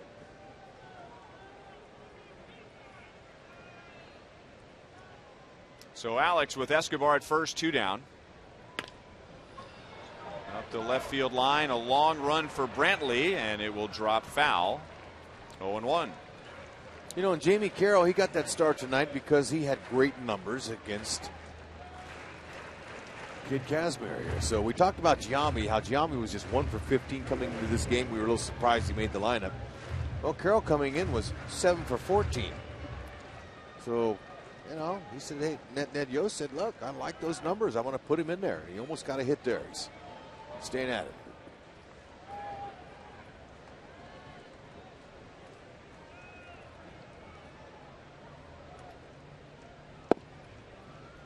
One and one. Alex struck out leading off the 3rd, but that pitch got away from Jan Gomes, so he reached on a wild pitch, and that ended up being a big play as Kazmir went on to strike out 2 more in the inning, but only had 2 outs. And then Salvador Perez got Alex home. Alex scoring his 87th run of the year. Over the inside, 1 ball, 2 strikes.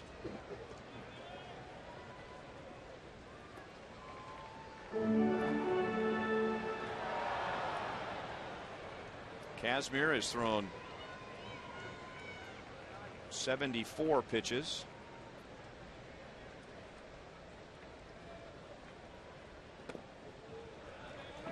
Two and two. The ability to keep your shoulder tucked in on a left-handed breaking ball for lefties is the biggest thing. And we talked about it earlier. The high averages of both Gordon and Hosmer is due largely to the fact that they're keeping that shoulder closed and they're not flailing. They're able to pick up the read on the breaking ball and spit on it when it's outside of the zone. And if it hangs, they know it. Back to Kazmir. So that one did hang. Alex put a good swing on it, but he hit it right into Kazmir's glove to end the inning. At the end of 4, the Royals lead 2-0.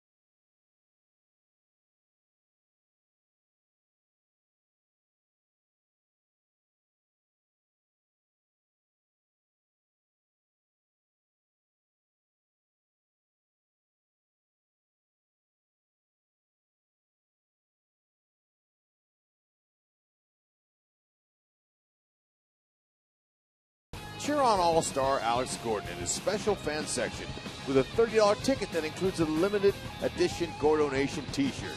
And sit in the field box or plaza sections in left field. The last Gordo Nation of the season is Wednesday night versus Cleveland. Get your tickets at Royals.com/Gordo Nation.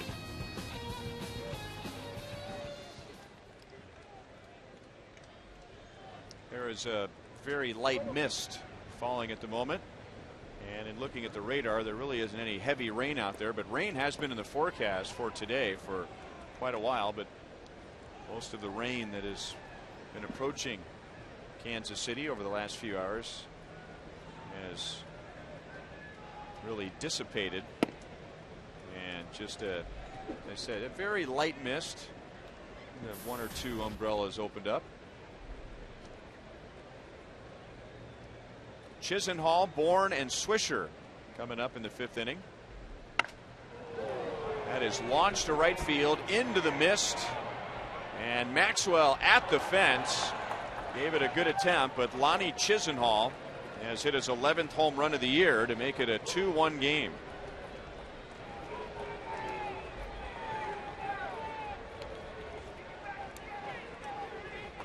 There's a hitter looking for a fastball that got one. Warriors looking. Okay, there he was. Says, all right, something firm out over the middle. I'm going to try to put an easy swing on. And because the pitch was elevated, he was able to hit it up and over the fence. Bunted to Carroll. He trapped it and throws it away. And Bourne now has to hustle back to first base. And he gets there in time. Very good bounce for the Royals off of the netting in front of the dugout suite. That could have been a lot worse. Yeah, it could have been.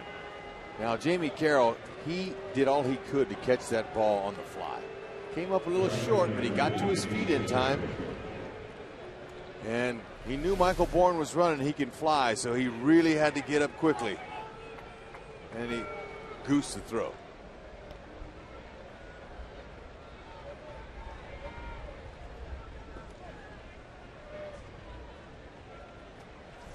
And you saw Bourne take a turn to the left. And when you do that, you're free game to get tagged out if you don't get back to the base in time. So that was Hosmer's play to Bonifacio to try to get him.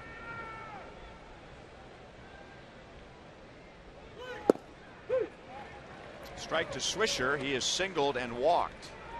I mean, umpires are so sticky on that play. If you're a runner running down the line and you just even turn your shoulder into fair territory and walk back to the base. I've been tagged out on plays like that. You can get tagged out. So you got to really be careful if you're a runner. They couldn't quite get him. And sometimes a runner will go through the bag and they will end up on the left side of the line, but they don't make a move towards second base. And many times the first baseman will tag him out just in case. The umpire thought that he made some gesture towards second. But Bourne, he knew it. He needed to get back to first base.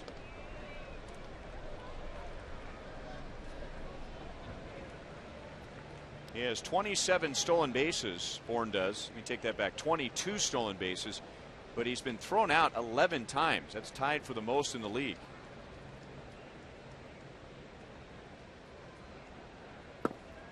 Great changeup. Shields is ahead 1-2.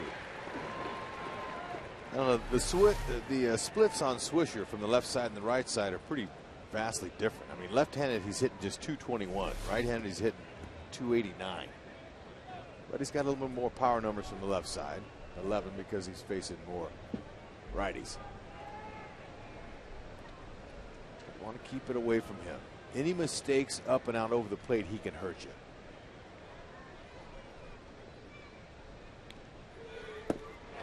Change up again.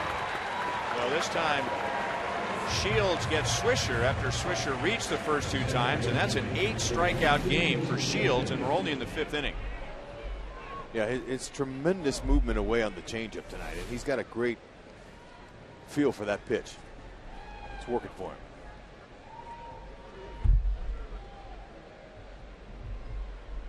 His season high is 9. He's done that 3 times. And now another dangerous hitter. Kipnis, 17 home runs, but Shields has struck him out twice and starts him off inside, ball 1.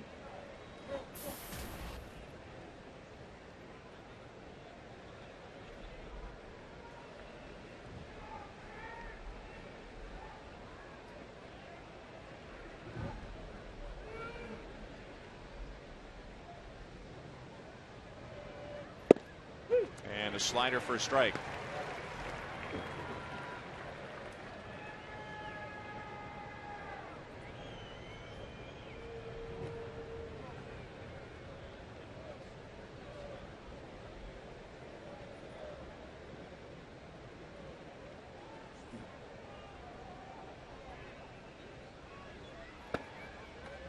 Two balls, 1 strike. You know, watching Shields pitch, he's really taking his time. He's thinking about what he's going to throw, the execution. It reminds me kind of a chess match. You know, chess is a little bit slower than a checkers game. Checkers, you just kind of go. Chess match, you got to think a little bit before you're going to move, maybe what the next guy's going to do. And that's what we're seeing right here. Salvador Perez is guiding him. Being very careful to not leave anything out over the plate. Mistake. Which is what a pitcher tries to do every single time. I mean, what's a mistake pitch? Well, if a pitcher could be perfect, and I'm not talking about a perfect game, I'm talking about every single pitch is perfect, they're always trying to hit the edges of the strike zone. Sometimes they don't quite get to the edge, and the mistake is the ball that stays out over the middle of the plate. And now Sal setting up outside. Change up, and Kipnis strikes out, and that is number 9 for Shields to tie his season high. Calculated. Great spot. And look at that movement down. There's not a hitter in the world that can square that up for a base hit. Maybe foul it off. That's just really tough to hit. It's the 3rd time that Shields has struck out Kipnis, and the 2nd time with that pitch, swinging at a changeup. And now Santana. This could easily be a 2-2 tie right now if the Royals didn't handle Santana's double better than they did back in the 1st inning.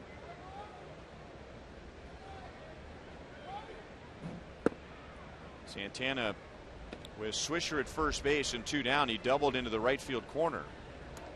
And Maxwell running into the corner made a strong throw to Bonifacio. Bonifacio made a strong throw to the plate. Swisher had to hold at third. And then Shields retired the next hitter, Brantley.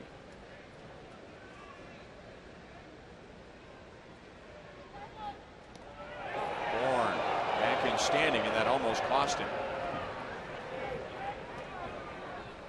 Yeah, not only does Shields have quick feet, but he puts a lot on it. We talked about his location of his throws over to Hosmer, right there on the bag.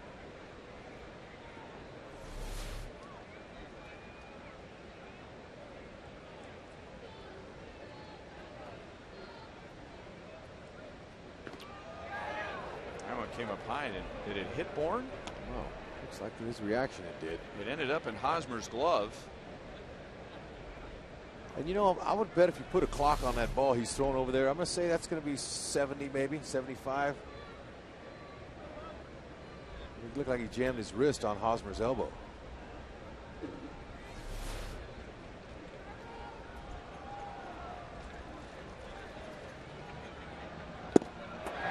Challenge him with a fastball.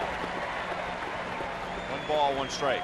You know, his changeup has been so good that at times he's just thrown the fastball right over the middle of the plate, and that pitch has some life to it, and the Indians aren't doing anything with his fastball either.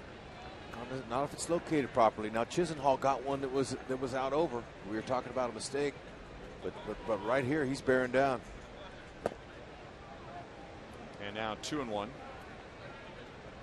Can't help but wonder, are the hitters in the back of their minds thinking to themselves, don't get out in front of the changeup. Don't get out in front of the changeup.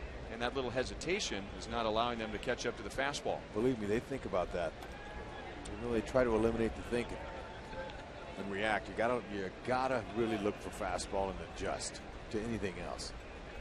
Fastball's a little straighter and a little bit easier to put in play. Bourne runs, and Santana fouls it back.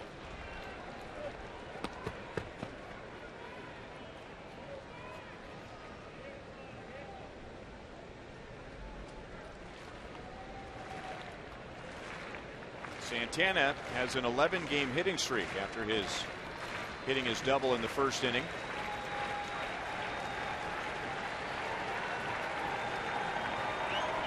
He has driven in 11 against the Royals this year.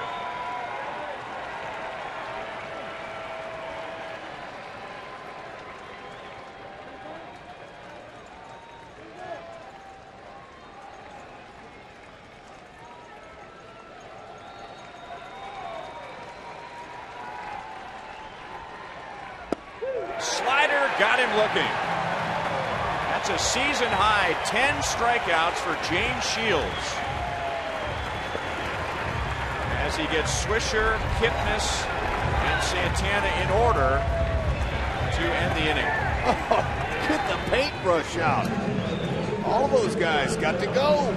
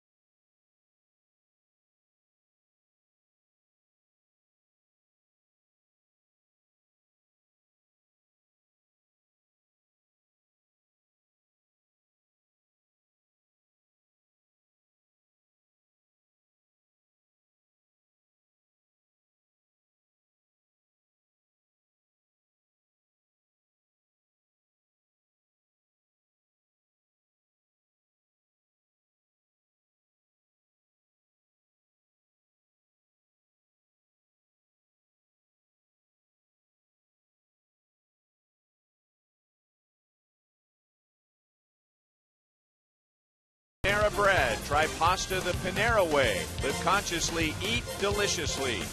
By Ford, see the new F-150 at your Midwest Ford dealer today. And by ATT Uverse TV. Check availability at 1-800-PICK-ATT. Rethink possible. Good to see all those cars in the parking lot here tonight. 2-1 Royals as they bat in the bottom of the 5th against Casimir. Bonifacio singled, stole a base, and scored the Royals' first run. He's 1 for 2. Butler and Perez have driven in the runs. 1 ball, 1 strike.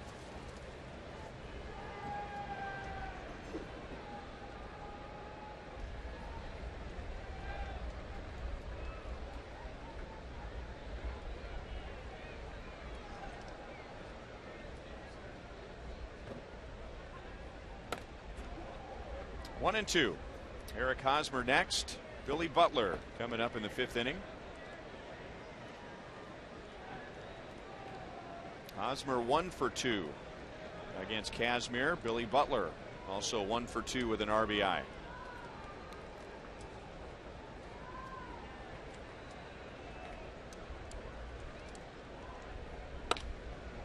Look out. Bonifacio, he's trying to slap that ball out to right field. Nick Swisher, he's going over a couple of steps towards the right field line. Glad everybody's all right there.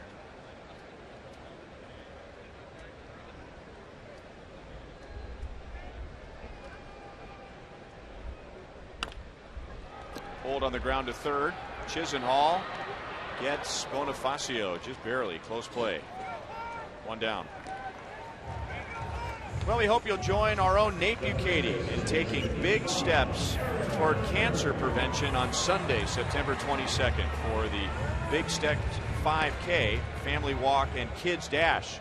Proceeds will fund cancer prevention research at the KU Cancer Center right here in Kansas City.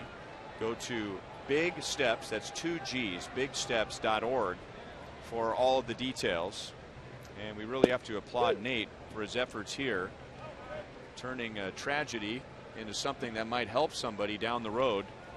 And we emphasize cancer prevention. A lot of money being raised these days by and for cancer research. And Nate lost a very close college friend of his a year ago tomorrow. Sean Biggs, who left behind a young wife and a young child. And so Nate, in honoring his friend and honoring his family, has done a lot of work to put together a big event. He has shared with me that Sean's late wife really felt like there wasn't enough being done these days for cancer prevention. And so Nate's put together a big event, great event, and we hope you'll join him and a lot of other people on Sunday. Yeah, he was sharing with me today. He was all excited about the response he's getting. I congratulated him on doing something to help others. It's the greatest thing you can do. Way to go, Nate.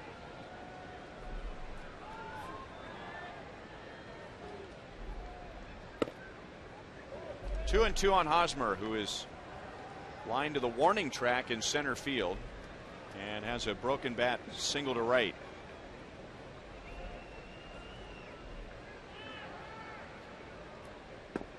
Changeup. So Casimir pulling the string. 6 strikeouts for him. So 10 for Shields. We've seen 16 strikeouts in a little fewer than 5 innings tonight. Well, these guys are some of the best on their teams at what they do, and they're strikeout pitchers. So that's what you're going to get. Some stuff guys. Stuff equals hard breaking balls, hard fastballs. That's what they call stuff. And Casimir snags a 1-hopper and gets Billy. Casimir has his second 1-2-3 inning. We've played 5. Royals lead 2-1.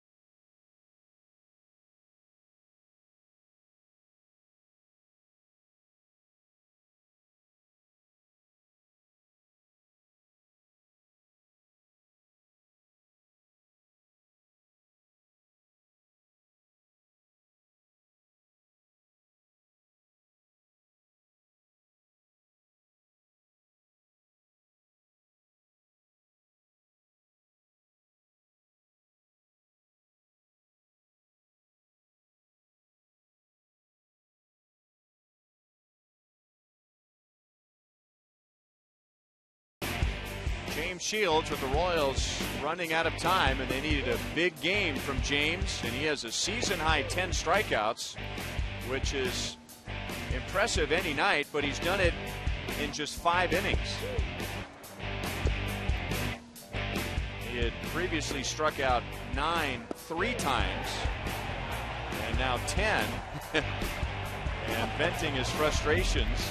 That was a strikeout in the 4th inning after a walk to Giambi with 2 down, and so he's back out there for the 6th. The Indians have been tough on James Shields. In his career, he's 2-5. He's 1-0 this year, and when I say tough on him, it has to do with some long grinding starts, as Mike Moustakas will take over at third base for Jamie Carroll before we begin the 6th inning. Shields has really only had 1 start against Cleveland this year where he's been able to pitch deep into the game, and that was on Wednesday when he gave up just 2 runs in 8 innings. But aside from that, they have really made life difficult on Shields, and while he has a 2-1 lead, he has thrown 95 pitches as he begins the top of the 6th inning. 2 balls and no strikes.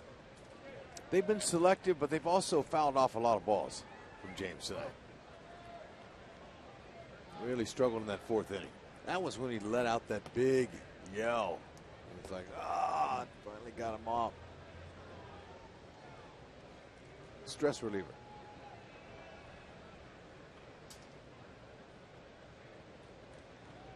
Brantley has grounded out, and he has singled. His single in the 4th inning put an end to an 0 for 15. And Shields is in with a strike, 2-1. Brantley, Cabrera, and Giambi in the 6th.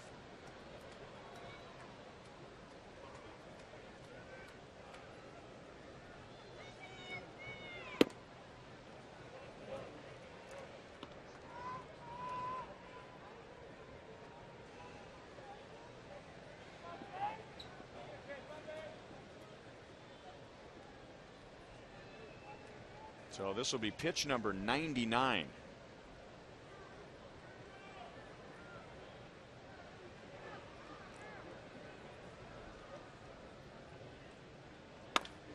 And pulled on the ground to Bonifacio. So a good start to the 6th inning as Shields gets a ground out. So here's what we're talking about. These are each of the first 4 starts for Shields. June the 17th, 111 pitches in 6 innings, and then 104 pitches in 5 1/3, 113 in 6 innings, and then the game on Wednesday where he had fewer than 110 pitches and won 8+ innings. And now tonight, here's pitch number 100 after 5 1/3. Ball 1 to Cabrera, who is 0 for 2.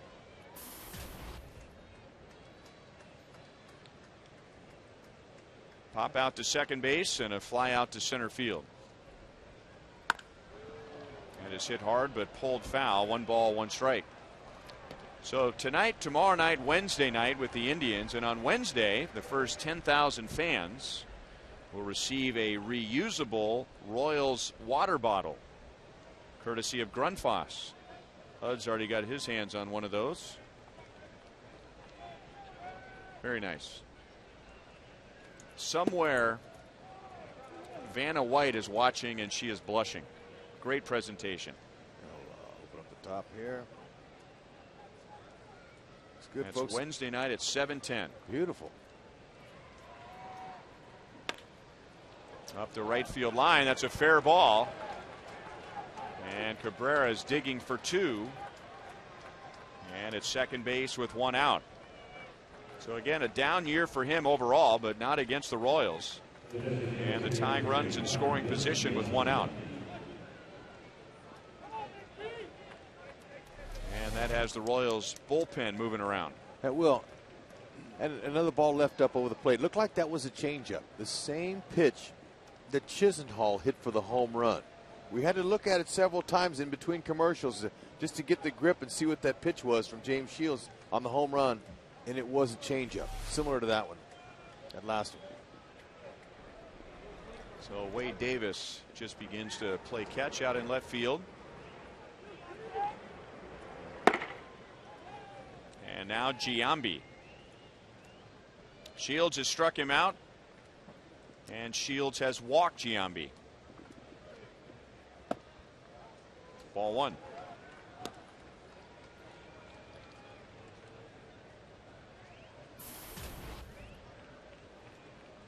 Jason Giambi is 1 out of 16 against Shields.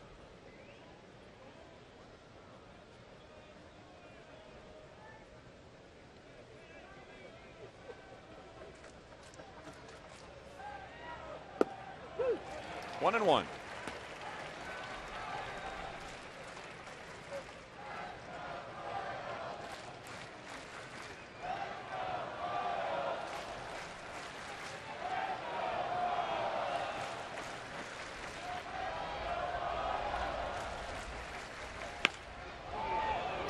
Right center field and deep.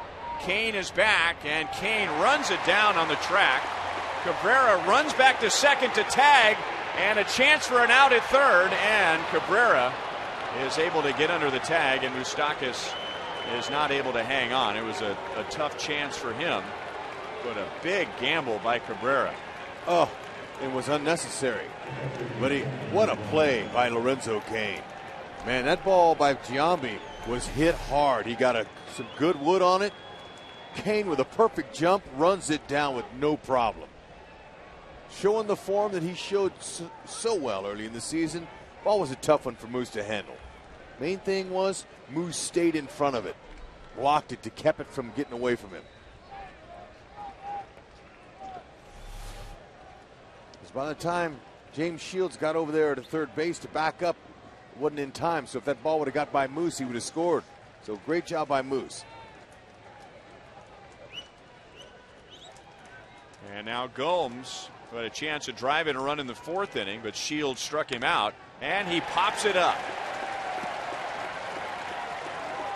Bonifacio makes the play. So Shields gets around the one-out walk. Kane helps him out on defense, and Shields has given up 1 run in 6 innings.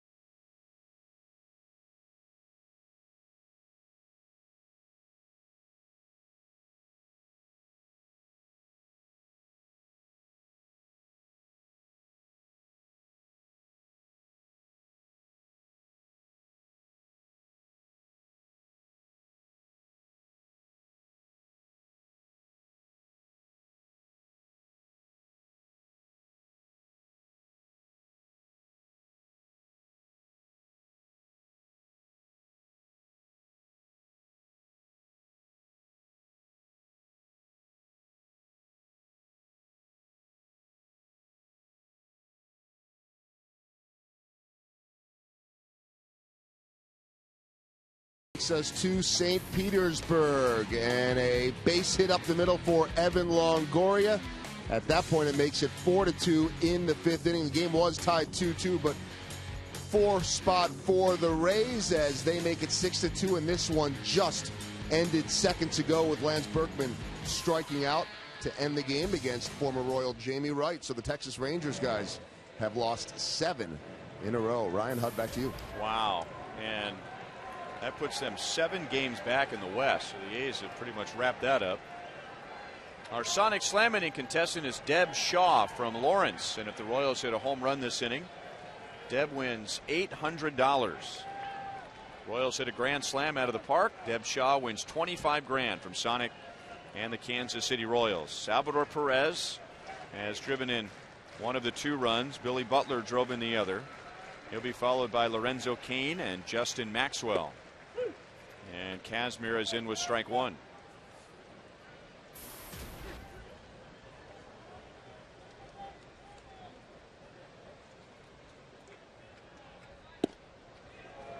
One and one. That was Sal's 24th RBI in the last month. A little less than a month. And that's belted into left center field, and that'll roll to the wall. And Sal around second on his way to third. He is safe with a triple. His 3rd triple of the year. I think Salvador was pulling out that license to drive that bus. That was a beautiful stroke. I mean, he just tattered that ball and shocked the house as he kept his stride going towards third base. I thought he was going to pull out the parachute and take 2, and he said no. And you know where you get that triple? Right out of the box. Look at him. He took 3-4 good hard steps because he knew he hit it in the gap. Kazmir is saying, come on, this guy's going. I know he's not supposed to run, but he's flying around in bases. It was close. Nice call. He's right on it. Bill Wilkie. Kazmir is saying, oh, no. So those kind of emotions out of a pitcher, the offensive players like to see that. Try to take him out of his game. Indians will bring the infield in as Lorenzo Cain has another chance tonight to drive in a run. He is 0 for 2, and he has stranded 4. Chased a high pitch and missed. 0-1. Cain in the first inning with 2 on 2 out, grounded into a force out. In the 3rd inning with 2 on 2 out, grounded into a force out, and now if he can just get the ball into the outfield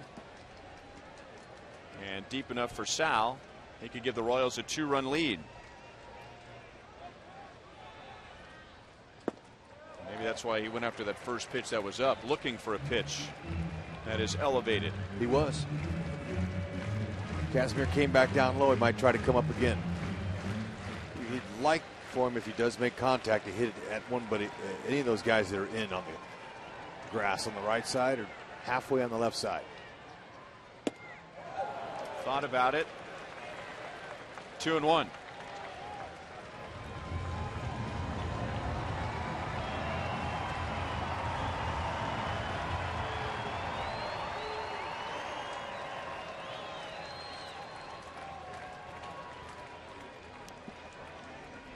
And this will be pitch number 95 for Kazmir.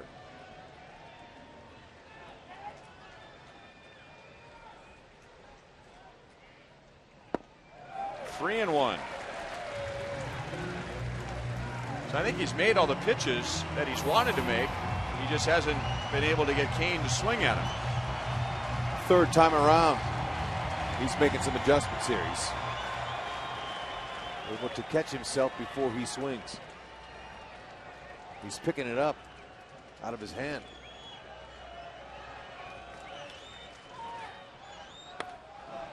Full count.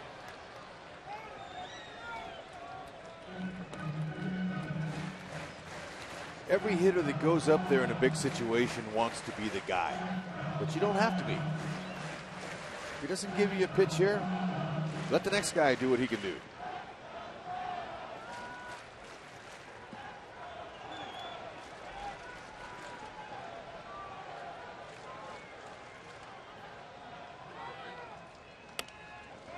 Still alive. You just turned on your TV and you see 2-1, bottom of the 6th inning. It'd be easy to say, wow, this has been a pitching dominated game. And I guess in the end that would be right. But there has been a lot of pressure on both of the pitchers tonight. A lot of pitches have been thrown. And both Shields and Kazmir have gotten some big outs, but there have been base runners and scoring opportunities all over the place. Drilled center field and deep. Bourne is back, and it's off the wall, so Kane will get the RBI. And now he's trying for 3. Kane is safe, and the Royals have back-to-back triples to begin the 6th inning.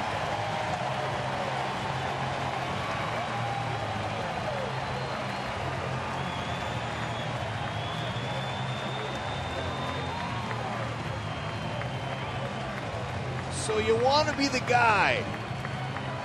Way to wait him out. Lorenzo Cain got him a cookie.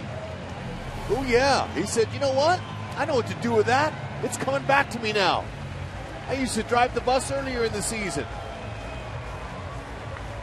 And that ball was hit extremely hard.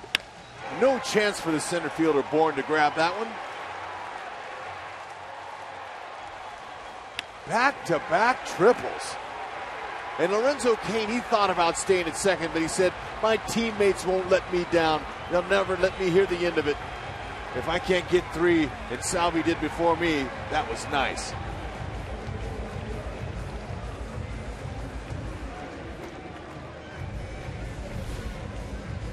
So that'll chase Kazmir out of the game. Royals once again have a 2-run lead. And with right-hand batting Justin Maxwell coming up, Terry Francona replaces Kazmir with a right-hander. So a Chevy call to the bullpen. The Royals will be making a move as well, and we'll talk about that when we come back.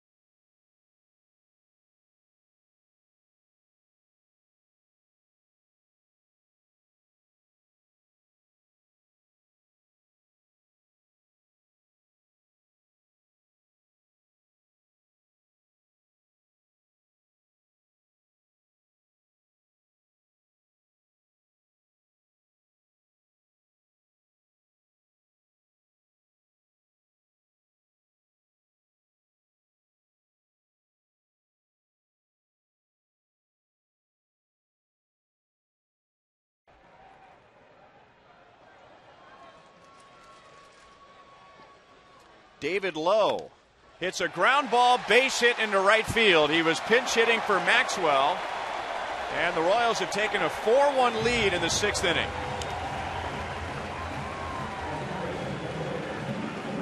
I'll tell you, that's a good time to get your first pinch hit in your career with a stake attached to it.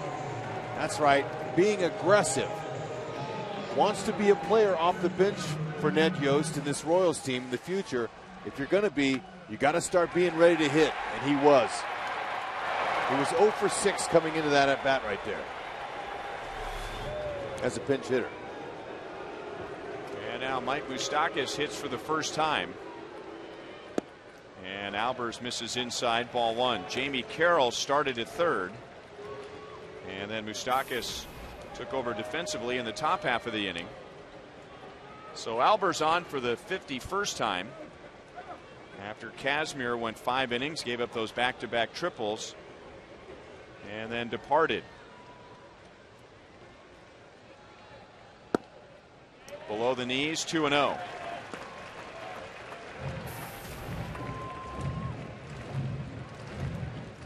40 RBIs would look a lot better than 39. He'll see it. Hopefully he does in this at bat here, but she's confident she'll see it as well. A moose backer.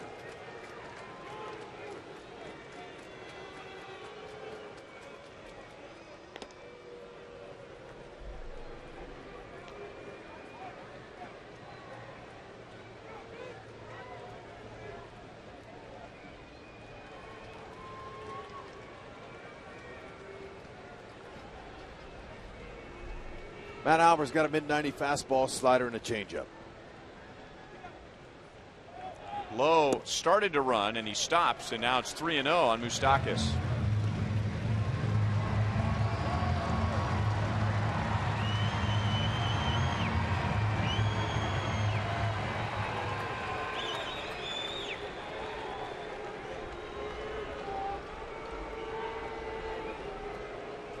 Albers likes that sinking fastball, but right here he's got to get in that strike zone.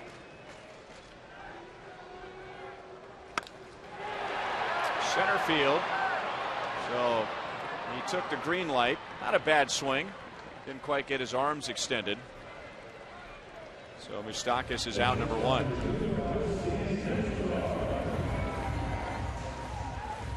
Well, baseball season isn't over, so don't forget to pick up the latest Royals gear at Rally House as Alcides Escobar comes up. But on 1 out, Escobar has extended his hitting streak to 10 games with a 4th inning single.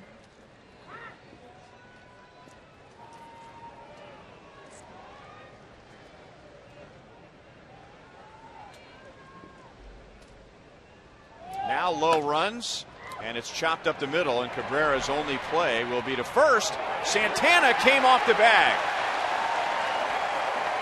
You know, Hud, in the first inning when we showed you the Indians defensively, the numbers will tell you that Santana has only made 1 error at first base. He is far from a smooth fielding first baseman, however, and right there it looked like he had his feet mixed up. Yeah, and Cabrera didn't have a chance there to get his feet set and get some momentum going back to first base, and he missed his target, pulled him off the bag. So Struble didn't exactly make a good throw. Santana did all he could to hold on to it. Ooh, man, I'll tell you, that looked like he might have put the tag on him before his foot hit the bag. And when I say feet mixed up, you'll see a lesser experienced first baseman go into a stretch prematurely as opposed to waiting for the throw and then adjusting. So he wasn't able to get as high as he probably could have. You're right. Another Chevy call to the bullpen for the Indians.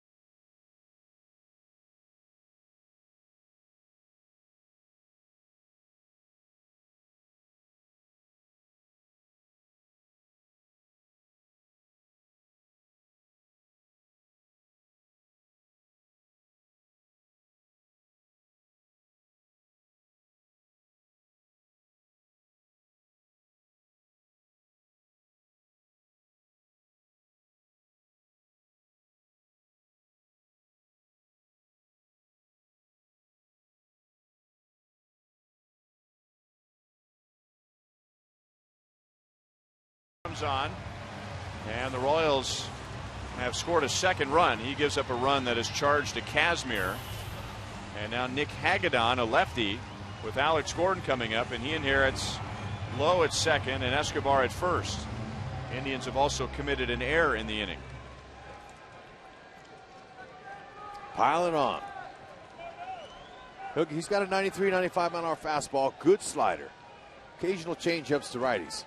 But he'll be trying to break that ball away from Alex Gordon, who came in hitting .320 with 8 homers against lefties.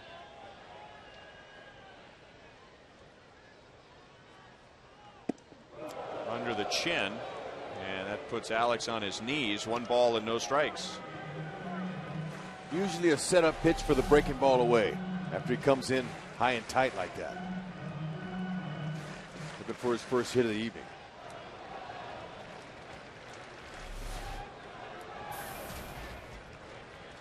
And he's done well against Hagedorn, 2 out of 6.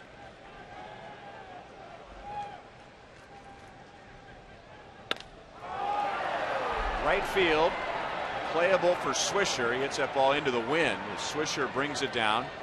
And both runners tagging. Escobar is safe at second base.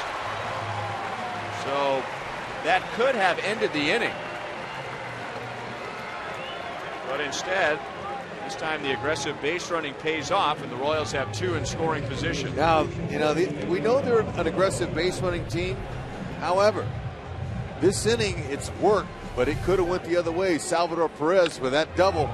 It could have been a leadoff double. He turned it into a triple, and if he's thrown out there, it would have been really costly. And this one here, especially with the play in front of you, Escobar saw it the whole way, and Swisher got it to the cutoff man, and he too, Kipnis threw it, but it was a 1-hopper. And Escobar's foot got in there, but there's no need for that right there. However, it worked. He'll take it. Salvador Perez, you know, it'd have been a lot easier for him just to stop at second base there with nobody out at second, but he pushed the envelope and barely made it in there. So fortune is smiling on the Royals tonight. And Bonifacio got a pitch up and fouled it straight back. But you know, when you're an aggressive base running team, Ned Yost and managers that have teams like that do not want their players to be afraid of making mistakes. Obviously, you can tell that these runners here are aggressive and going for it, and they're not afraid if they make a mistake. That's what you want. Good hitting with runners in scoring position tonight.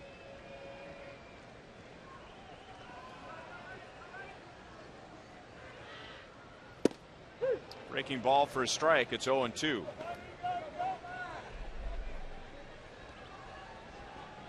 Bonifacio singled, stole a base, and scored in the first inning. Royals have scored 1 in the first, 1 in the third. They had a 2-0 lead. The Indians got a run in the 5th, and now the Royals with 2 in the 6th. And now 2 runners in scoring position for Bonifacio. Missed outside. 97 from Hagedorn, 1-2.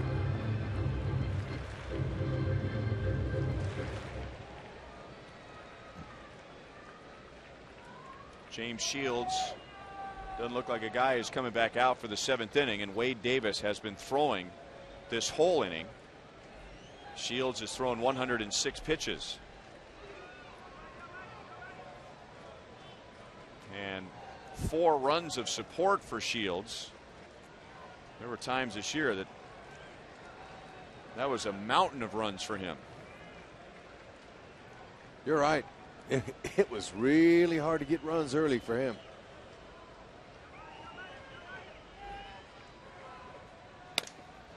Broke his bat in half. Not an easy play, and it's booted by Chisenhall, and the Royals lead 5-1.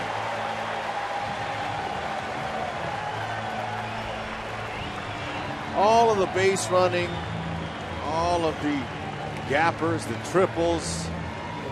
I think the speed sometimes does that, Ryan. Guy like this jam shot, he's got to come in. That's on the line. It's a very difficult play, and he just clanked it. He flat out missed it, Chisenhall. He'll tell you, just took my eye off it. There's a 1-hopper. I had the top of the hop, just coming down. Couldn't make the play, and nice to hear the roar of the crowd here at the K. The fans got their fangs out, and it's good that they brought their voices with them. So that's the second error of the inning. And then remember, in the third inning, there was a strikeout and a wild pitch, which resulted in a run. And now first and third for Hosmer, the 8th man to come up in the inning. Think about it, though, Ron. You know, that speed is what does that. That's what makes it hard on defenders. The first error on Cabrera, Ned sent the runner. So he was going to cover the bag. And then he had to stop and come back. Escobar was throwing. He threw flat-footed to try to get him, pulled him off the base. That one there by Chisenhall was a jam shot by a fast runner. He had to be perfect, and he clanked it. Speed does that.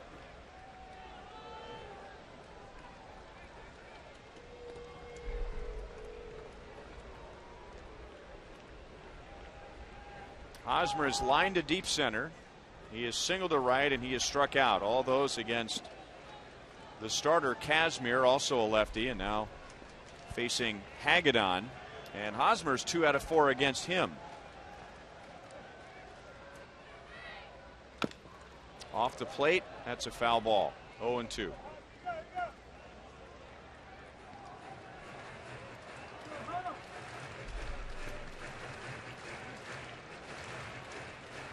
Royals have played some of their best baseball this year inside the division.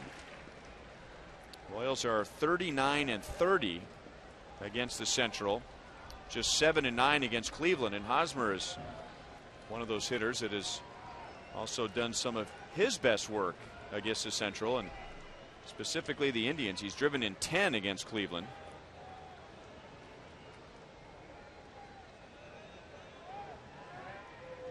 That move did not fool Bonifacio.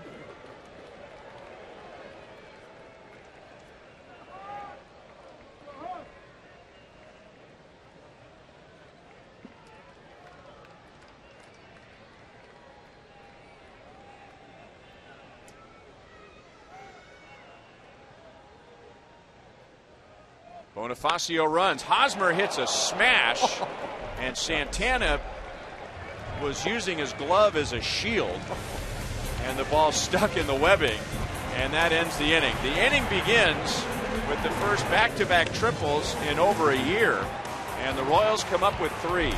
Oh, back-to-back triples. Call the cops. It's on.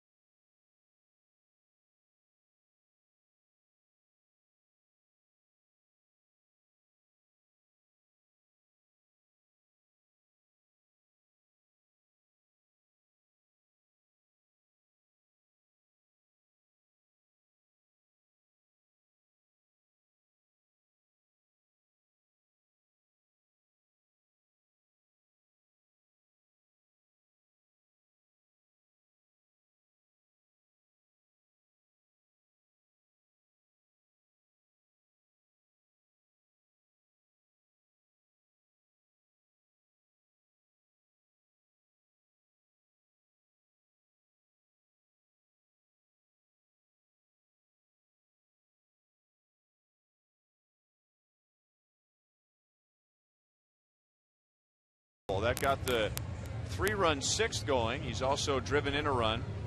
David Lowe, as a pinch hitter, also chipped in that inning. His first career pinch hit and RBI.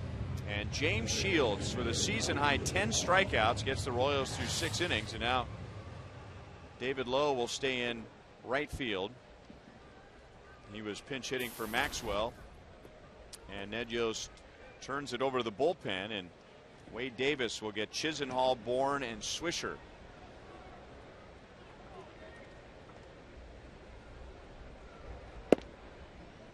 And you really didn't have to spend a lot of energy second guessing Ned Yost yesterday, because he was admittedly second guessing himself when he left Jeremy Guthrie out for the 8th inning. Ned talked about that after the game yesterday. He talked about it some more before the game tonight, and said that as long as he's been a manager, he said there's about, he said maybe 10 times a year when he makes a decision and it keeps him up all night. And the more he thinks about those decisions and reassesses all the data, he says about 9 out of 10 times I realize that maybe I didn't get the result I wanted, but I'm okay with the decision. He said yesterday was that one time where he felt like he wished he could go back and dip into that bullpen sooner than he did. Yep, you know, it's not an easy seat to be in. It's a lot of pressure, especially this time of the year in games like this. A bunch of one-game playoffs, your team's backs against the wall. Man, you're going to be raked over the coals on decisions that are hopefully the good ones. But unfortunately, there's the bad ones too. It happens. But Wade Davis feels pretty honored, I'm sure, to pick up after his former teammate and current teammate with the Rays, and then now here the Royals. And he's going to say, I got to finish this down here. I got to take care of Big Game James's outstanding start. 6 innings, 1 run, 1 earned run, 2 walks, 10 punch outs. Or what his teammates call him, Wago G.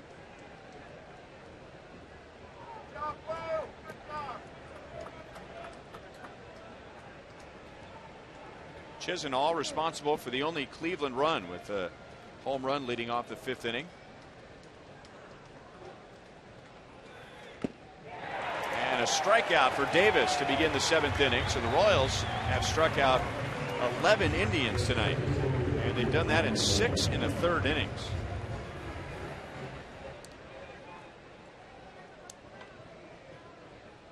All right, Hud, let's see how we do tonight. Our AT&T trivia question. I tried to help you out the other night in Detroit, but I couldn't get your attention. Sorry, my bad. Who was the National League MVP the year that Jason Giambi won it in the American League? Ball 1 to Bourne, who's 1 for 3.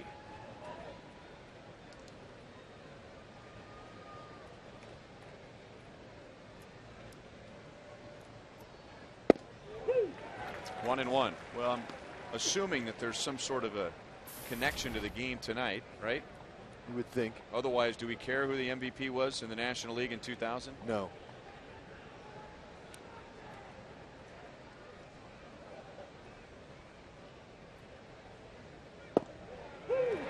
And got the corner. Bourne's not very happy about it. He has already struck out twice tonight.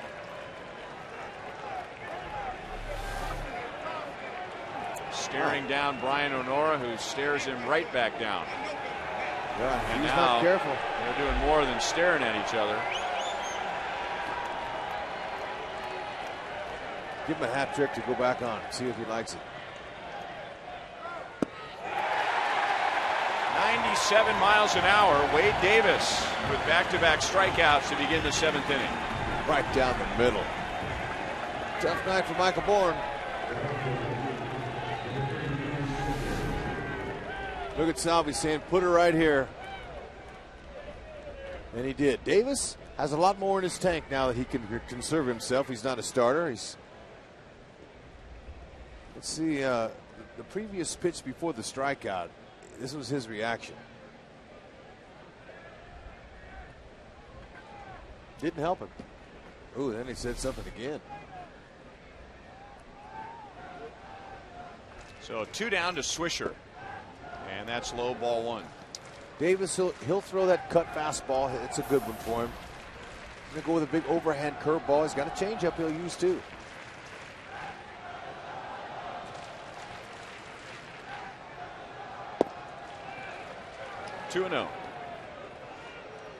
Let's see, 2000, the Yankees won the World Series in 2000. Who'd they beat? Did they beat the Braves? They lost to the Diamondbacks in 01.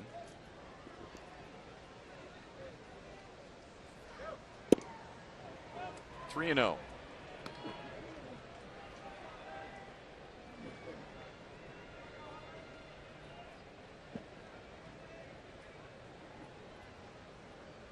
Somebody with the Rockies. 3 and 1. They weren't the Rockies real good then?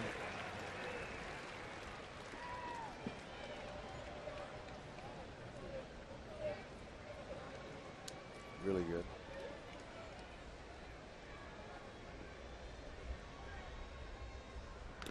good. Full count on Swisher.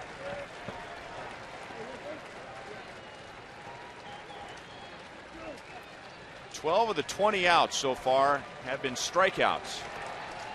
Shields struck out 10. Davis has struck out 2. Shields struck out the side in the 5th inning.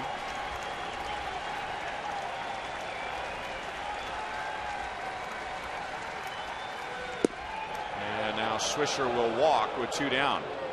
Second time he has walked.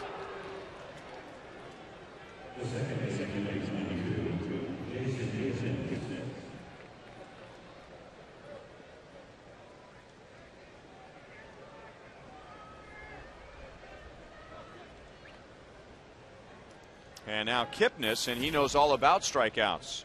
He struck out 3 times against Shields. Swinging twice and looking once, and the 2 swinging strikeouts were on Shields' changeup, which was excellent tonight. And he takes high ball 1 from Davis.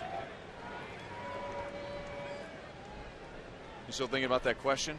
Yeah, you know, I'd like to really concentrate on the game. The question's kind of taken me away from it, so I'm going to let the question go. Well, considering that Kipnis can hit a grand slam right now. Yeah.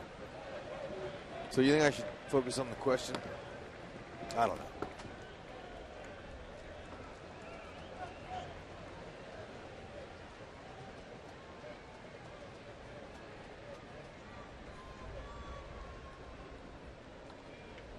We got a clue that the MVP was on the other side of the bay. Barry Bonds?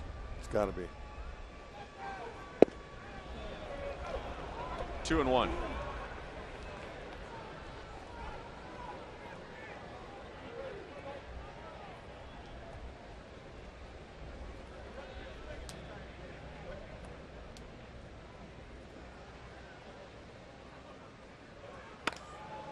Hit well to center field, but Lorenzo Cain is right there.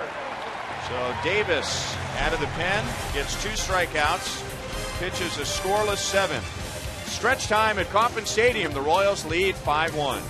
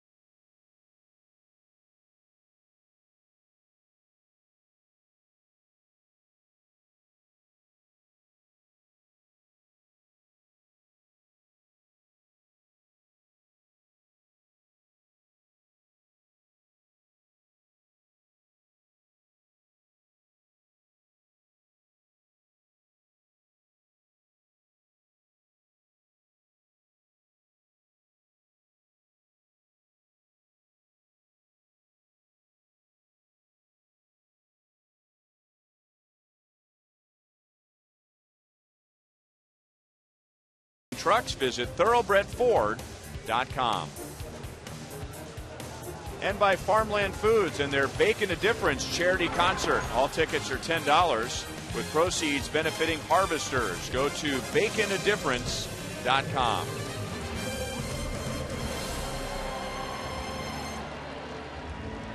So Billy Butler comes on with the Royals leading 5-1.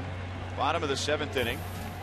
And Carlos Carrasco is out of the Indians bullpen. 12 appearances, 7 of those have been starts, and his ERA is over 6.5.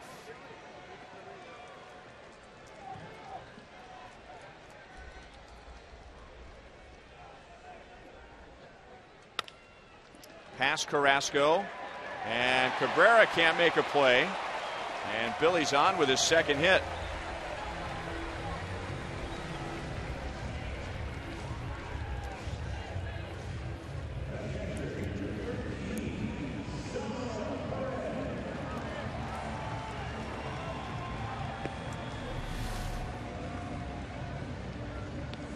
Yeah, I'll tell you what, whenever you hit a ball not clean and you kind of hit it half like that, if you have top spin on the baseball, it's got a good chance of getting through.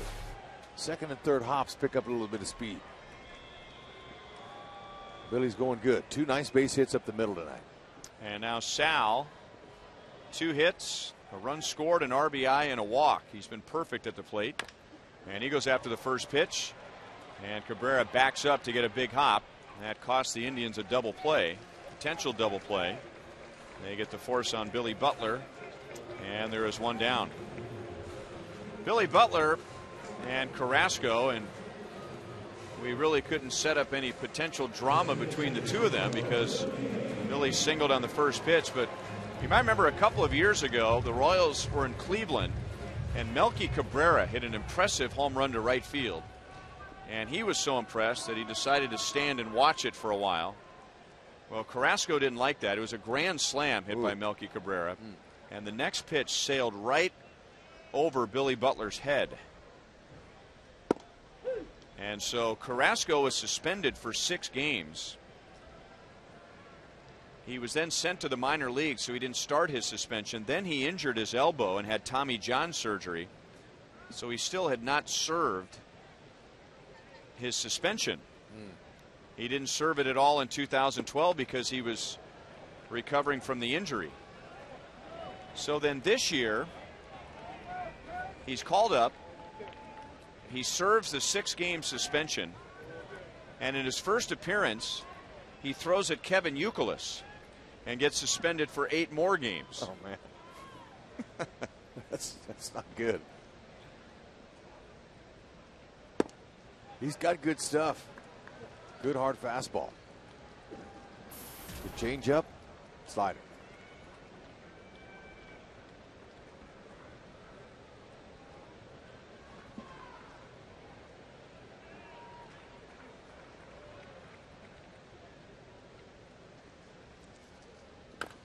Kane pulls it foul. Royals had an exciting bottom of the 6th inning, which began with a Salvador Perez triple, followed by a Lorenzo Cain triple. By the way, Cain and Perez have the same number of triples this year. That might surprise some people. 3. Huh. And then Lowe singled in a run. Another run scored on an error, and the Royals went from a 2-1 lead to a 5-1 lead.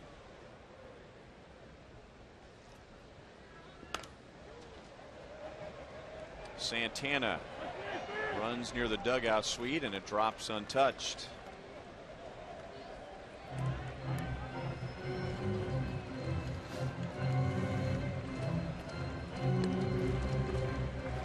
Yeah, Carrasco, you know, he started earlier, I think, in a game against the Royals this year.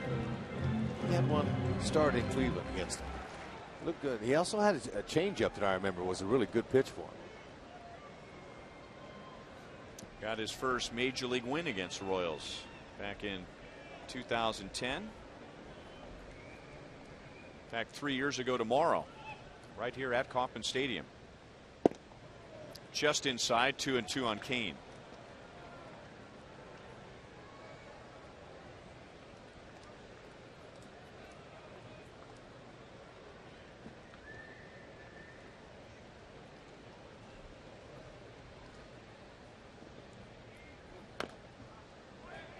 Still 2-2. Tomorrow night, Yordano Ventura will make his major league debut. Called up from AAA and will pitch in place of Danny Duffy. Duffy will be passed over for a second straight start. He has a little strain in his left forearm, and remember, he's coming off Tommy John surgery, so the Royals don't want to mess with that. But he has had an MRI, and the MRI showed a very slight strain, so no fear at the moment that he has somehow re-injured his left elbow. So it'll be Ventura tomorrow. Corey Kluber for the Indians at 7:10.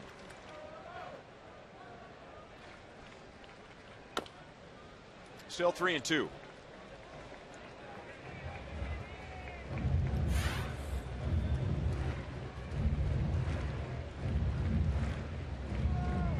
So Ventura and Kluber, and then Wednesday night, Bruce Chen and Danny Salazar, who recently was called up by the Indians, and he's pitched very well. 2.66 ERA. And for Salazar, that'll be his 9th big league start. Long run for Swisher and for Kipnis, and Kane is still alive.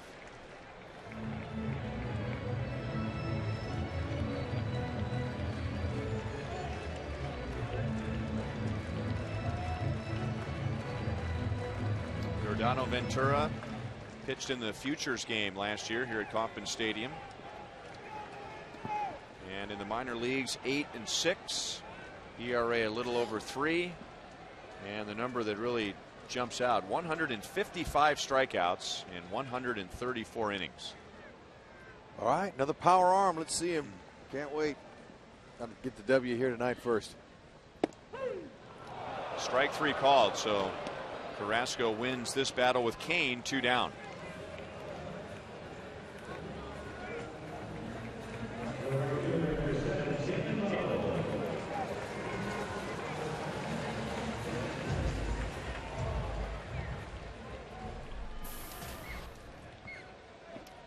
David Lowe, as a pinch hitter in the 6th inning, swung at the first pitch thrown by Matt Albers and single to right, driving in a run, his first major league pinch hit. Perfect time. Get it with a runner on. And he did it on the first pitch.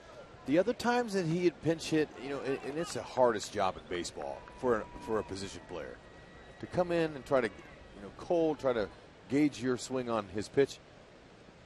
And he would take the first 2 strikes, and now you got hardly any chance when you do that. So he's learning, and he stepped in there real confident. A lot of pitchers try to get ahead of you with that first pitch, and he stroked it perfectly in that hole between first and second. Nice.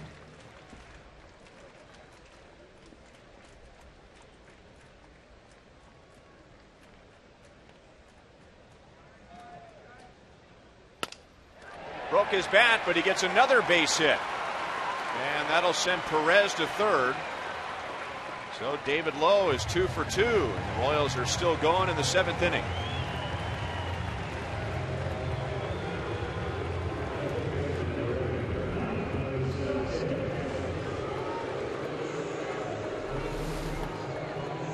Trying to come in on him, but it didn't go in. It stayed out.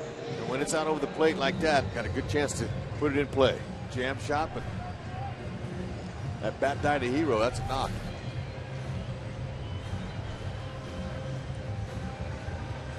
Rich Hill, a left-hander, will come on to face Mike Moustakas.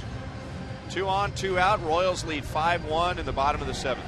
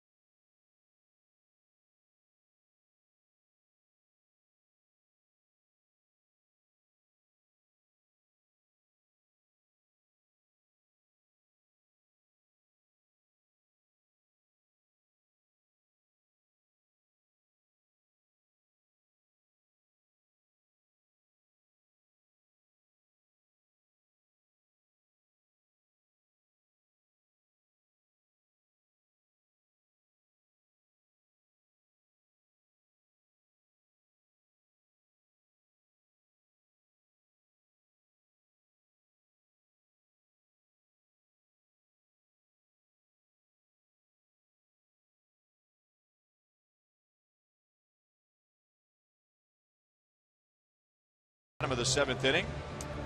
Remember, only 5 home games left, so let's pack Kauffman Stadium. 2 more with the Indians, 3 with the Rangers. Remember, you can get a lower level field plaza seat for just $15 to any of the remaining games of the Cleveland series, a discount of 50%. The 610 Sports September special. Oh yeah, the organization's doing their share to get the folks out here, man. They're doing their part, and the Royals are doing theirs, and they sure would love to see some more fans come in here, although they're happy with what they get. And they're passionate people here. It's beautiful to hear the roar, all the outs, and all the, it's a little extra. Fans know it.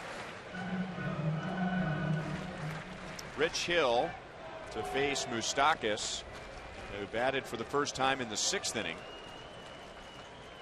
Runners at first and third. That's a strike, 1-1. Jamie Carroll started at third base. Moustakas came on in the 6th. And he has Perez at third and Lowe at first. He's going to go 88-93 with his fastball. Big curveball. There it is. Boy, you're right. That thing comes in like it was thrown from the right field bullpen. It's a big one. Now that one, when it starts in back of you, if you're a left-handed hitter, it's going to be a strike. If it starts out at you, it's going to be a ball. That's the release point lefties have to pick up here on a guy like this.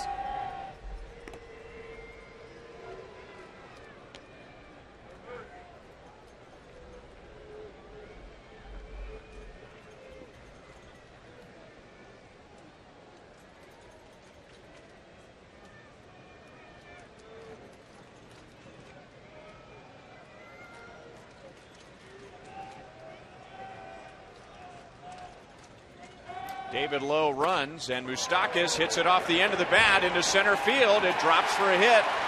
So he drives in his 40th run, and the Royals lead 6-1 in the 7th inning.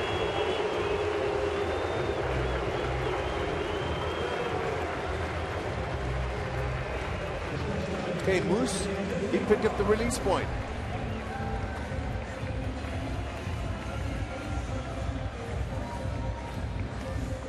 Moustakas really benefited from the Indians respecting his power. He hasn't hit a lot of home runs this year, but Michael Bourne was very deep in center field.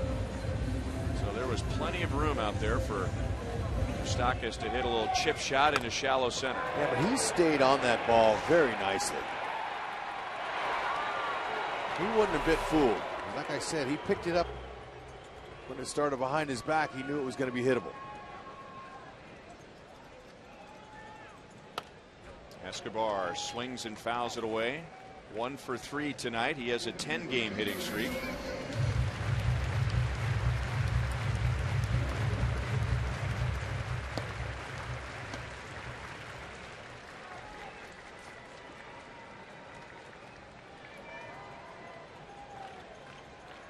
Luke Hochevar ready for the top of the 8th inning. And no matter what happens here, he's going to be pitching with a big lead. Outside, 1-1.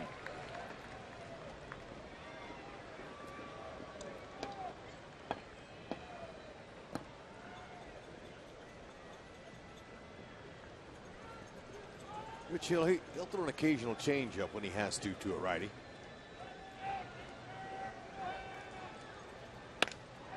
Base hit right field. It's a 7-1 Royals lead. Escobar has a 2-hit game. David Lowe comes in from third, and the Royals have scored 5 of their 7 runs in the last 2 innings.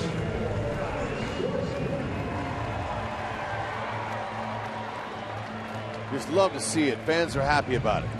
Guys getting some good at-bats.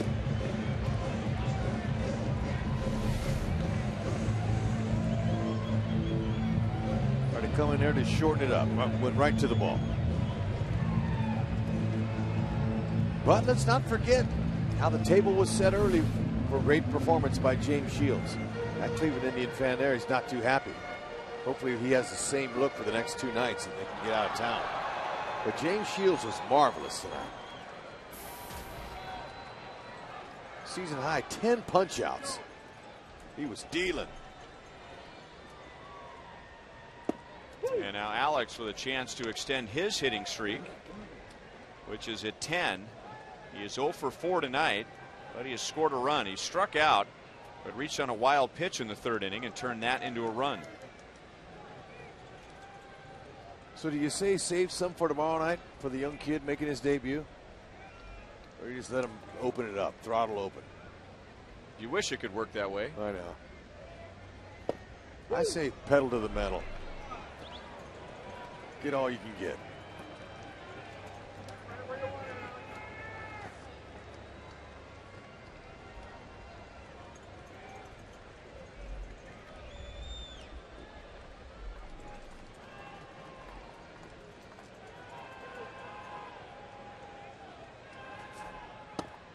One and two. Boy, and after the weekend games in Detroit, it's kind of nice to have a little breather right now, isn't it? Boy, 3 6-run lead. emotional games. Oh, man. Tough one on Friday, an exciting one on Saturday, another tough one yesterday, and another example of this young team just bouncing back after a heartbreaking loss. That is a foul ball by a foot.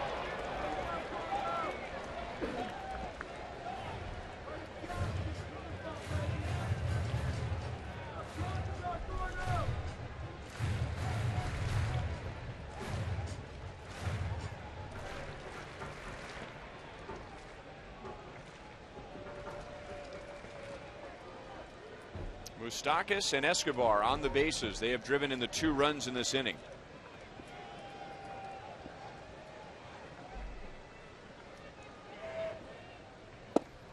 Alex strikes out. That ends the inning. 3 runs in the 6th, 2 more in the 7th, and we head to the 8th. Luke Hochevar coming on with the Royals leading by 6.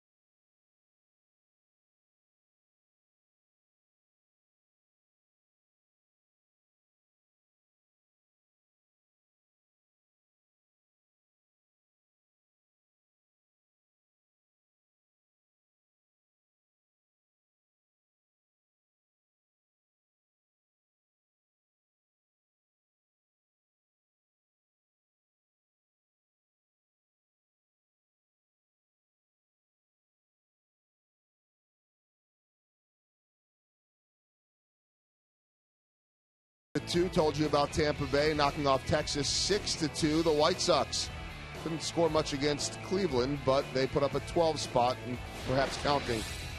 Playing Minnesota, Cincinnati all over Houston, LA on top of Oakland early in that one, and San Diego shuts out Pittsburgh. And so we take you for our Mazda game break to PNC Park, a 1-hit shutout for the Padres as they knock off the Pirates. And you talk about meaningful baseball, 3-team race in the National League Central between Pittsburgh, Cincinnati, St. Louis, and that fan represents all 3 of those teams. All right, Joel, Luke Hochevar with a 7-1 lead takes over in the 8th inning with Santana, Brantley, and Cabrera coming up for Cleveland.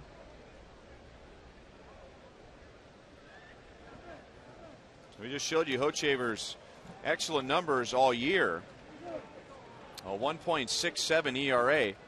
But since the All-Star break, his ERA is 1.2. With the league hitting just 149 against him since the All-Star break. Dangerous. Good mid-90s, even upper 90s fastball we've been seeing. Hard cutter right there. That's a good pitch for him. Likes to locate that on the inner half. He'll roll a curveball up there occasionally to keep him honest, too. He really hasn't thrown that changeup as much as he used to as a starter. Doesn't really need it.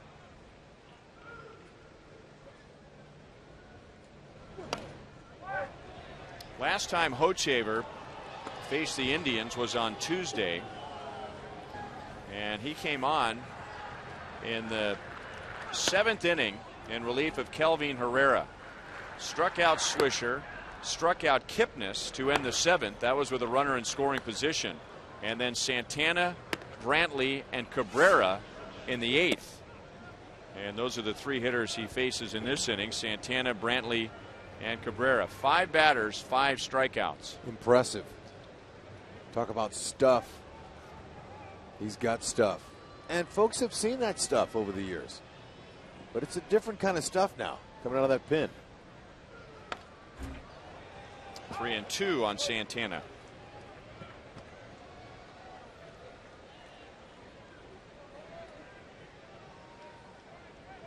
They knew that Luke had the ability to pitch out of the pin with success, but they weren't sure how he was going to make the adjustment. And early in the season, you know, they used him in the long roll a little bit. They kind of got his feet wet in there, but it's nice to see the evolution of him and how he progressed all the way through this season here towards the end. They started giving him more meaningful spots in the rotation. He started answering. He started doing the job. Now, that's got him in there setting up.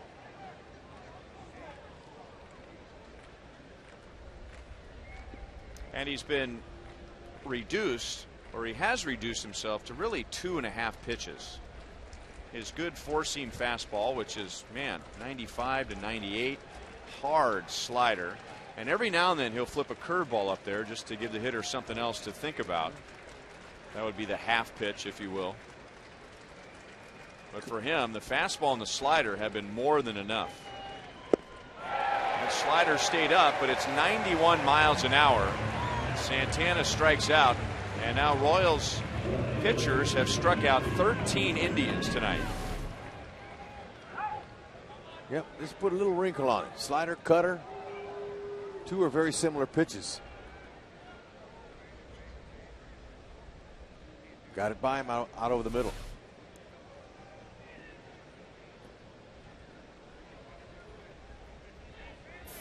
So Brantley with 1 out. He's 1 for 3 and just 1 for his last 17.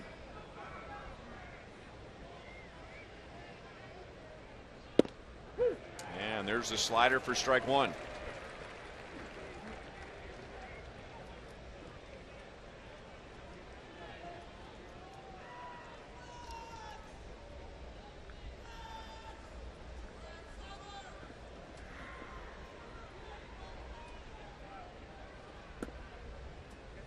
There's the breaking ball, and it's low. 1 ball, 1 strike. Let's go to Joel. Well, Ryan, had an interesting conversation with Tom Hamilton, of course, the longtime voice of the Indians. And he was saying in their broadcast last week when Luke Hochevar came in and got those 5 strikeouts, all 5 batters he faced, he made the comparison to Luke Hochevar, reminding him of Jose Mesa back when he was an Indian great. And the interesting comparison is that Jose Mesa did not work out as a starter. As a starter in his career, before they converted him to a reliever, he was 27-40 with a 5.07 ERA.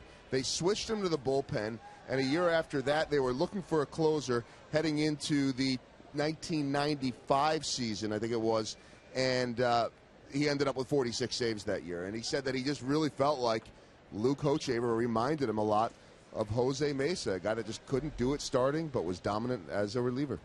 It's always possible, but you never know if somewhere later down the line they try him back in the rotation. Leaves options open.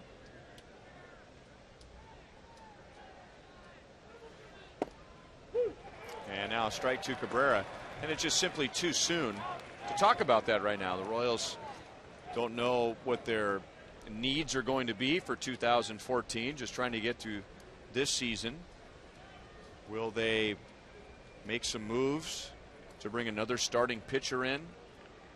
Will they find a way to keep Irvin Santana? If they're able to keep their rotation strong, then that's a pretty reliable guy, or becoming, and I'm talking about Hochevar. There's Santana. It's a pretty reliable guy, or developing into a overpowering, reliable guy out of the bullpen in Hochevar.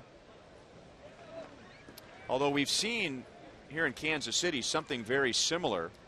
It's easy to forget that when Zach Greinke got to the big leagues, and he grew up watching the Braves on TV and admired Greg Maddux, so he thought that in order to be successful in the major leagues, you have to have pinpoint control, and you have to have pitches that sink and cut. And while Zach, early in his career, every now and then could reach back for the mid-90s when he needed to, that's not how he pitched. I mean, he threw 87 to 91 for the most part. Then he went to the bullpen, and while he was out there, he was sitting with David Riskey one day, the veteran reliever who spent some time with the Royals. And David Riskey told Zach something that would change Zach's career, and that was, Zach, if you can throw 95 miles an hour, you throw 95 miles an hour. You don't just save 95 miles an hour. And Zach looked like he was on the road to becoming a dominant setup man or a closer. The Royals put him back in the rotation, and he was able to take that power approach to being a starter. He didn't pull back when he became a starter, and 2 years later he won a Cy Young. Strike three called, so Hochevar has struck out two more in the inning. And Cabrera gets right in Brian Onora's mask before hitting the road. So Hochevar continues to strike these same guys out that he did in Cleveland.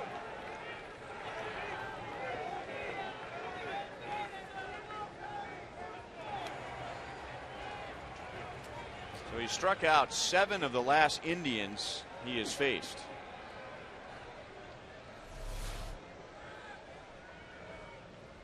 And now Giambi with a runner at first, 2 down. And that is swung on. Was it fouled or missed? It was fouled, and Brantley will have to go back to first. 2000, it was the Yankees and the Mets. That was the New York World Series. So was there a... How about Jeff Kent? Well, then we were given the hint. Giambi with the A's. The winner was on the other side of the bay. Jeff Kent. Nice job, Hud. Yeah, but I mean, you know, when they, I mean, come on. They gave us a nice softball as a hint. Jeff Kent also spent some time with the Indians. And we appreciate that. That Jeff Kent played with the Indians? No, that we got the good hint. Oh.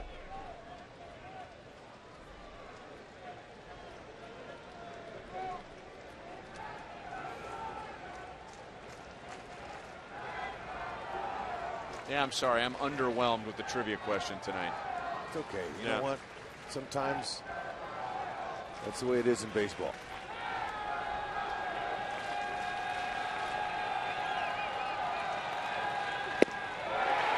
Three more strikeouts for Luke Hochevar. He has struck out 8 of the last 9 Indians he has faced, including striking out the side in the 8th inning tonight. Stuff! Royals got plenty of it.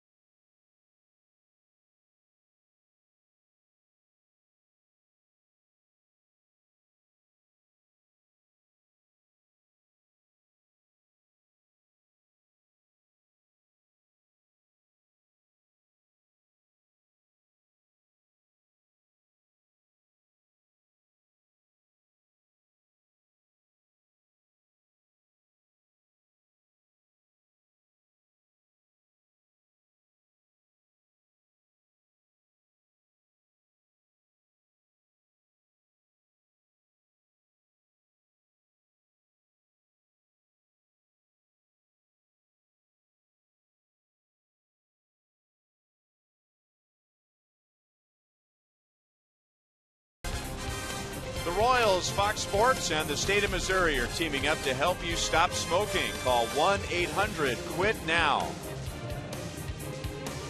And Royals baseball is brought to you by Ram Trucks.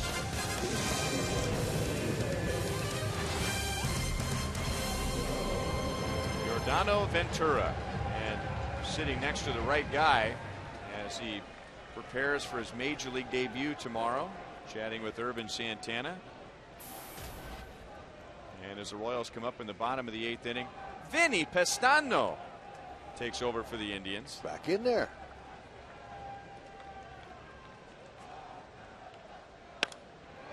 And a base hit for Bonifacio. That's his second hit of the game. And number 13 for the Royals. Side armor is Pestano. He's got a little slider he'll throw too. Sinker slider.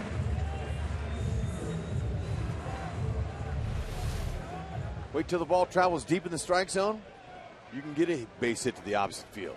Put it right in that hole between the shortstop and third baseman.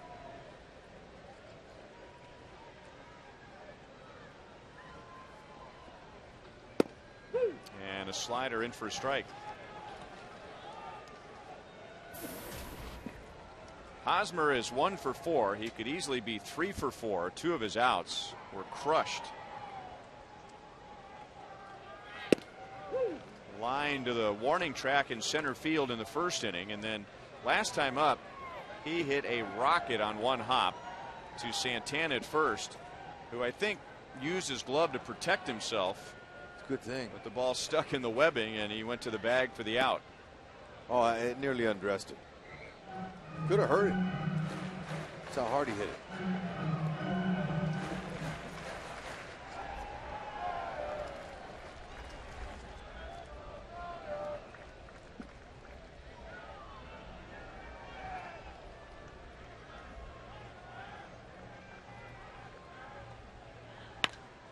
Hit hard to third. Chisenhall had to wait for Kipnis to get there, and the Indians still turn the double play 5-4-3. Another hard hit ball. You can't do anything about that. Keep swinging. Royals have an off day on Thursday, and that day we will have our annual Gloves for Kids. We'll be at Kansas Sampler in Lenexa over by Oak Park Mall, and a great lineup. We'll be there from 5 to 7. If we get a chance, I'll give you the full lineup. Billy Butler takes ball 1. Billy has 2 hits and an RBI. Lorenzo Cain, David Lowe, Danny Duffy, Jeremy Guthrie, Luis Mendoza, Chris Getz, Lewis Coleman, Johnny Giavitella, Ned Yost, and then from the broadcast side, Royals Hall of Famer Jeff Montgomery is going to make an appearance. And Hud, you've agreed to show up and make an appearance. I can't wait either. So if you got that baseball card, if you have the Monty baseball card where he's holding that fire extinguisher with his hairband hairdo, or you have the baseball card with you and the dugout pole in Detroit in a compromising position, bring those out and get Hud and Monty to sign them. Oh man, we'd love it. Can't wait. That's Thursday evening. Thursday evening, 5 to 7. One group from 5 to 6, one group from 6 to 7. Beautiful. And now Billy's on for a third time.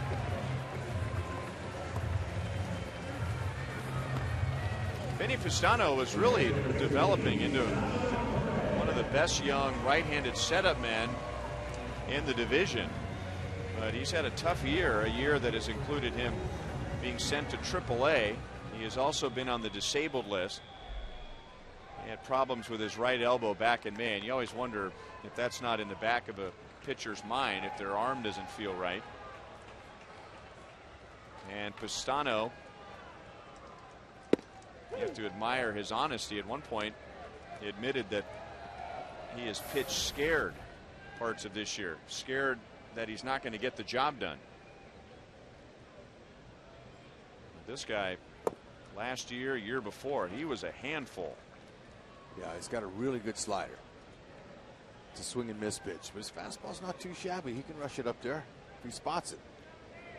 It can be straight and it can be hit, but he's got to be able to put it on the corners, located. Just like most pitchers. Unless you're a slop thrower, a guy that doesn't have a lot of velocity, you can get away with tricking. Off the end of the bat, and that drops for a base hit. So Salvador Perez is 3 for 3, and he reaches for the 4th time tonight.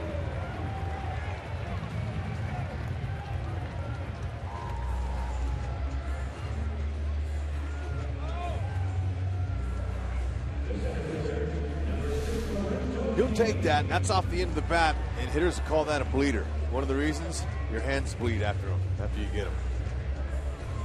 There's a lot of terms for hits like that, but whenever you get a reaction out of a hitter like Salvi just did, we're on a cool night, it'll sting your hands. That's a bleeder, but it's a knock. Makes it feel better.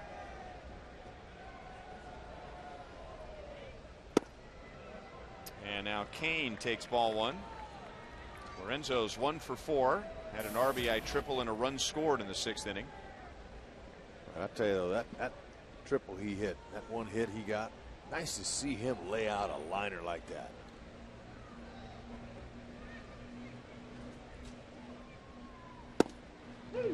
Strike at the knees, 1-1.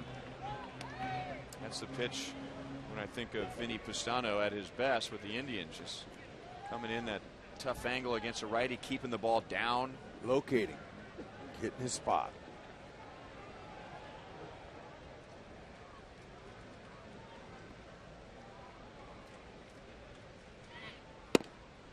Two and one. Pistano spent part of his childhood in Kansas City. His mom is from Kansas City, Missouri.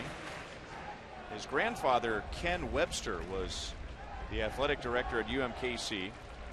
And Vinny lived here age 4 to 8. Born in California, and then after that moved back to California. And if you've ever been to the ballpark before the game, or maybe you've been out to the Royals Hall of Fame, and one of the tour guides in character, Casey, is Vinny Pistano's uncle, Dave Webster, tour guide of the Royals Hall of Fame. Walks around with the old style bat, the old style uniform. No, I love his uniforms. They're great.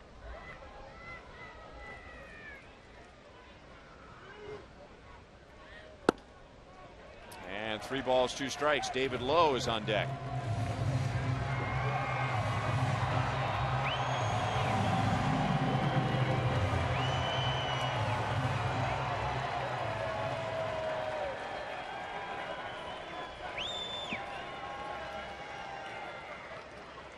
Seven runs, 14 hits for the Royals. Butler and Perez run. Kane strikes out. He chased ball 4. And that is the inning. So the Royals are scoreless in the 8th. It'll be Tim Collins in the top of the 9th. The Royals lead 7-1.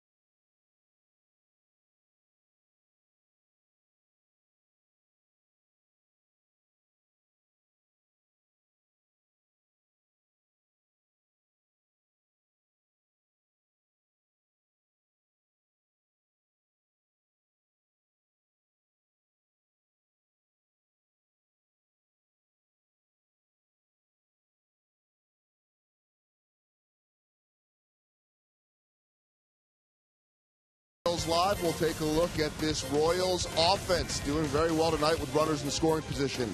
Big game, James. Big again against the Indians. We'll break that down and get you ready for your Dono Ventura's Major League debut. That reaction, analysis, and probably no fire extinguishers for Jeff Montgomery. Well, we could always ask Monty to bring a fire extinguisher and repose for that famous or infamous baseball card. That was a pretty good pose, though. One of our crew guys had. Yeah. Of Kelly. Monty. Yeah, it was Kelly. All right, Tim Collins in the ninth. James Shields gave up 1 run in 6 innings. He had a season-high 10 strikeouts. Wade Davis and Luke Hochevar were both impressive in their scoreless innings. Davis struck out 2, Hochevar struck out 3, and the Royals have struck out 15 Indians tonight. Gomes has struck out once, 0 for 3, and Collins is right in there with a strike.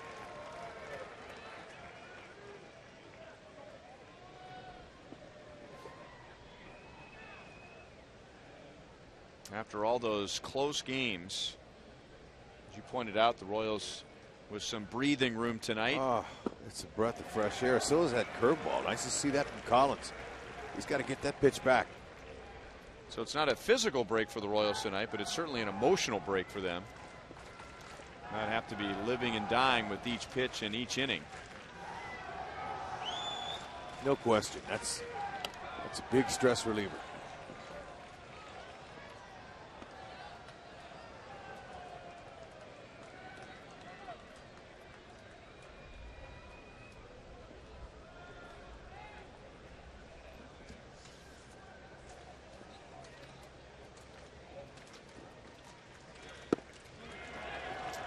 Just outside, 1 ball, 2 strikes. It's been a while since Collins has pitched. He pitched the 10th inning back on September the 5th against Seattle. And a good start to the inning for him as he strikes out Gomes. 16 Royals strikeouts tonight. Yeah, he has a good bite on his curveball and an excellent straight changeup there he finished him off with. Good location. Down and out of the way from the bat.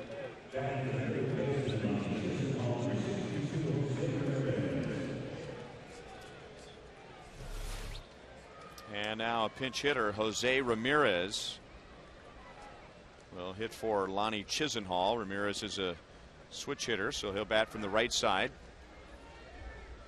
Ramirez got his first big league hit against the Royals when they were there in Cleveland last week. We were talking about Hochevar and how he's had a strong season all year, but he's been even tougher in the second half. Well, the same for Tim Collins. His ERA is 1.08 since the All-Star break. And he is showing no rust at all tonight after having 10 days off in between appearances.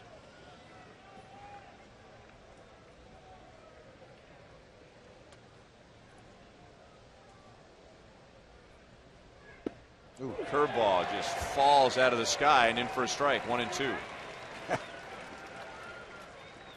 You can't give up on that pitch, although it's easy to. It comes out like it's going to be way out of the strike zone, and then that hammers down. 2-2.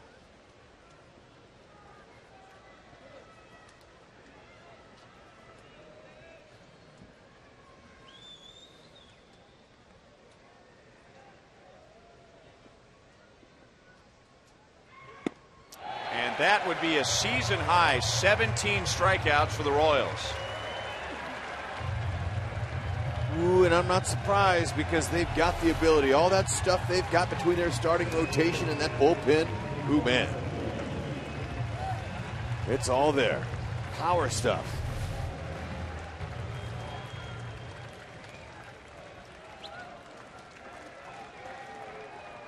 Outside of Bruce Chen, I don't know anybody else that doesn't throw low to mid-90s.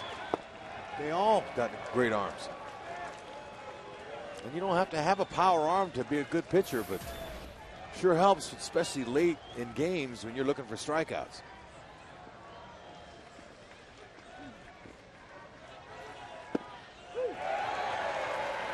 One and one. Michael Bourne has struck out 3 times. Royals had previously struck out 16 against the White Sox and 16 against the Twins. 1 and 2. Collins has put a little exclamation point on this game here tonight. That curveball's falling out of the sky.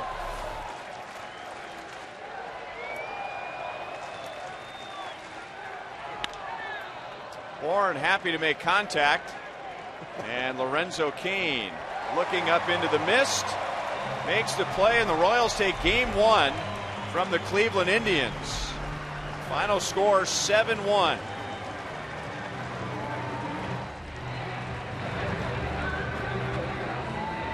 It was a game until the 6th inning, a 2-1 game. Royals scored 3 in the 6th and 2 more in the 7th to pull away.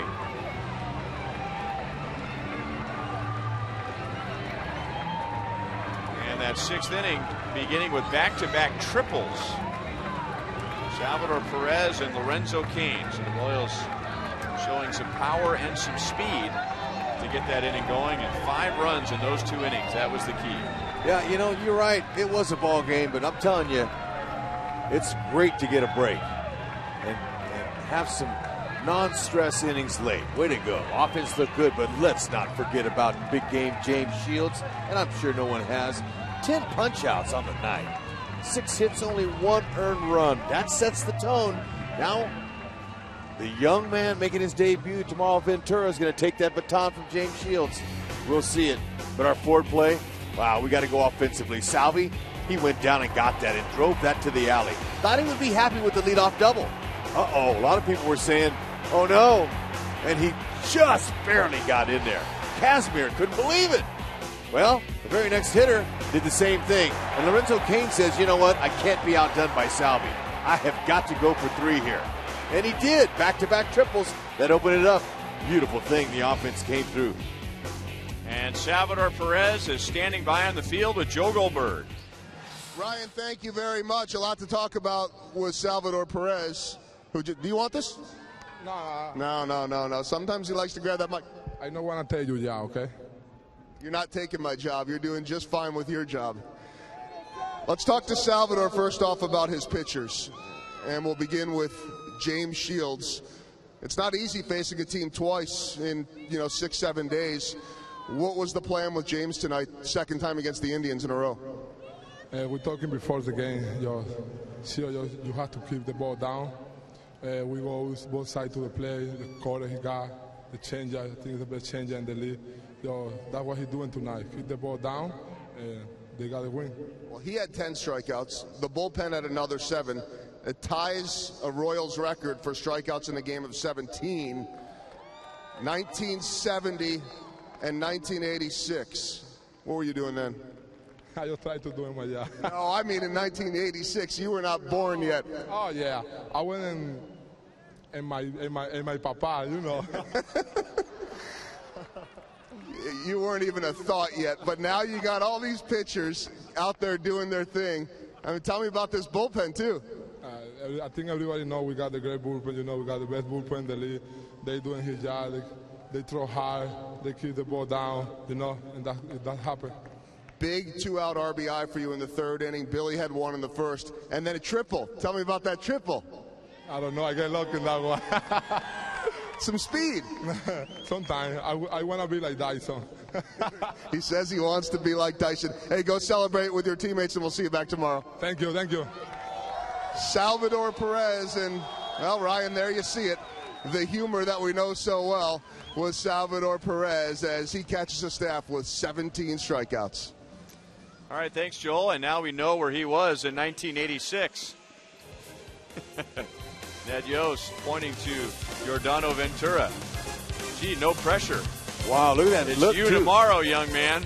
Wow. We'll talk about that when we come back.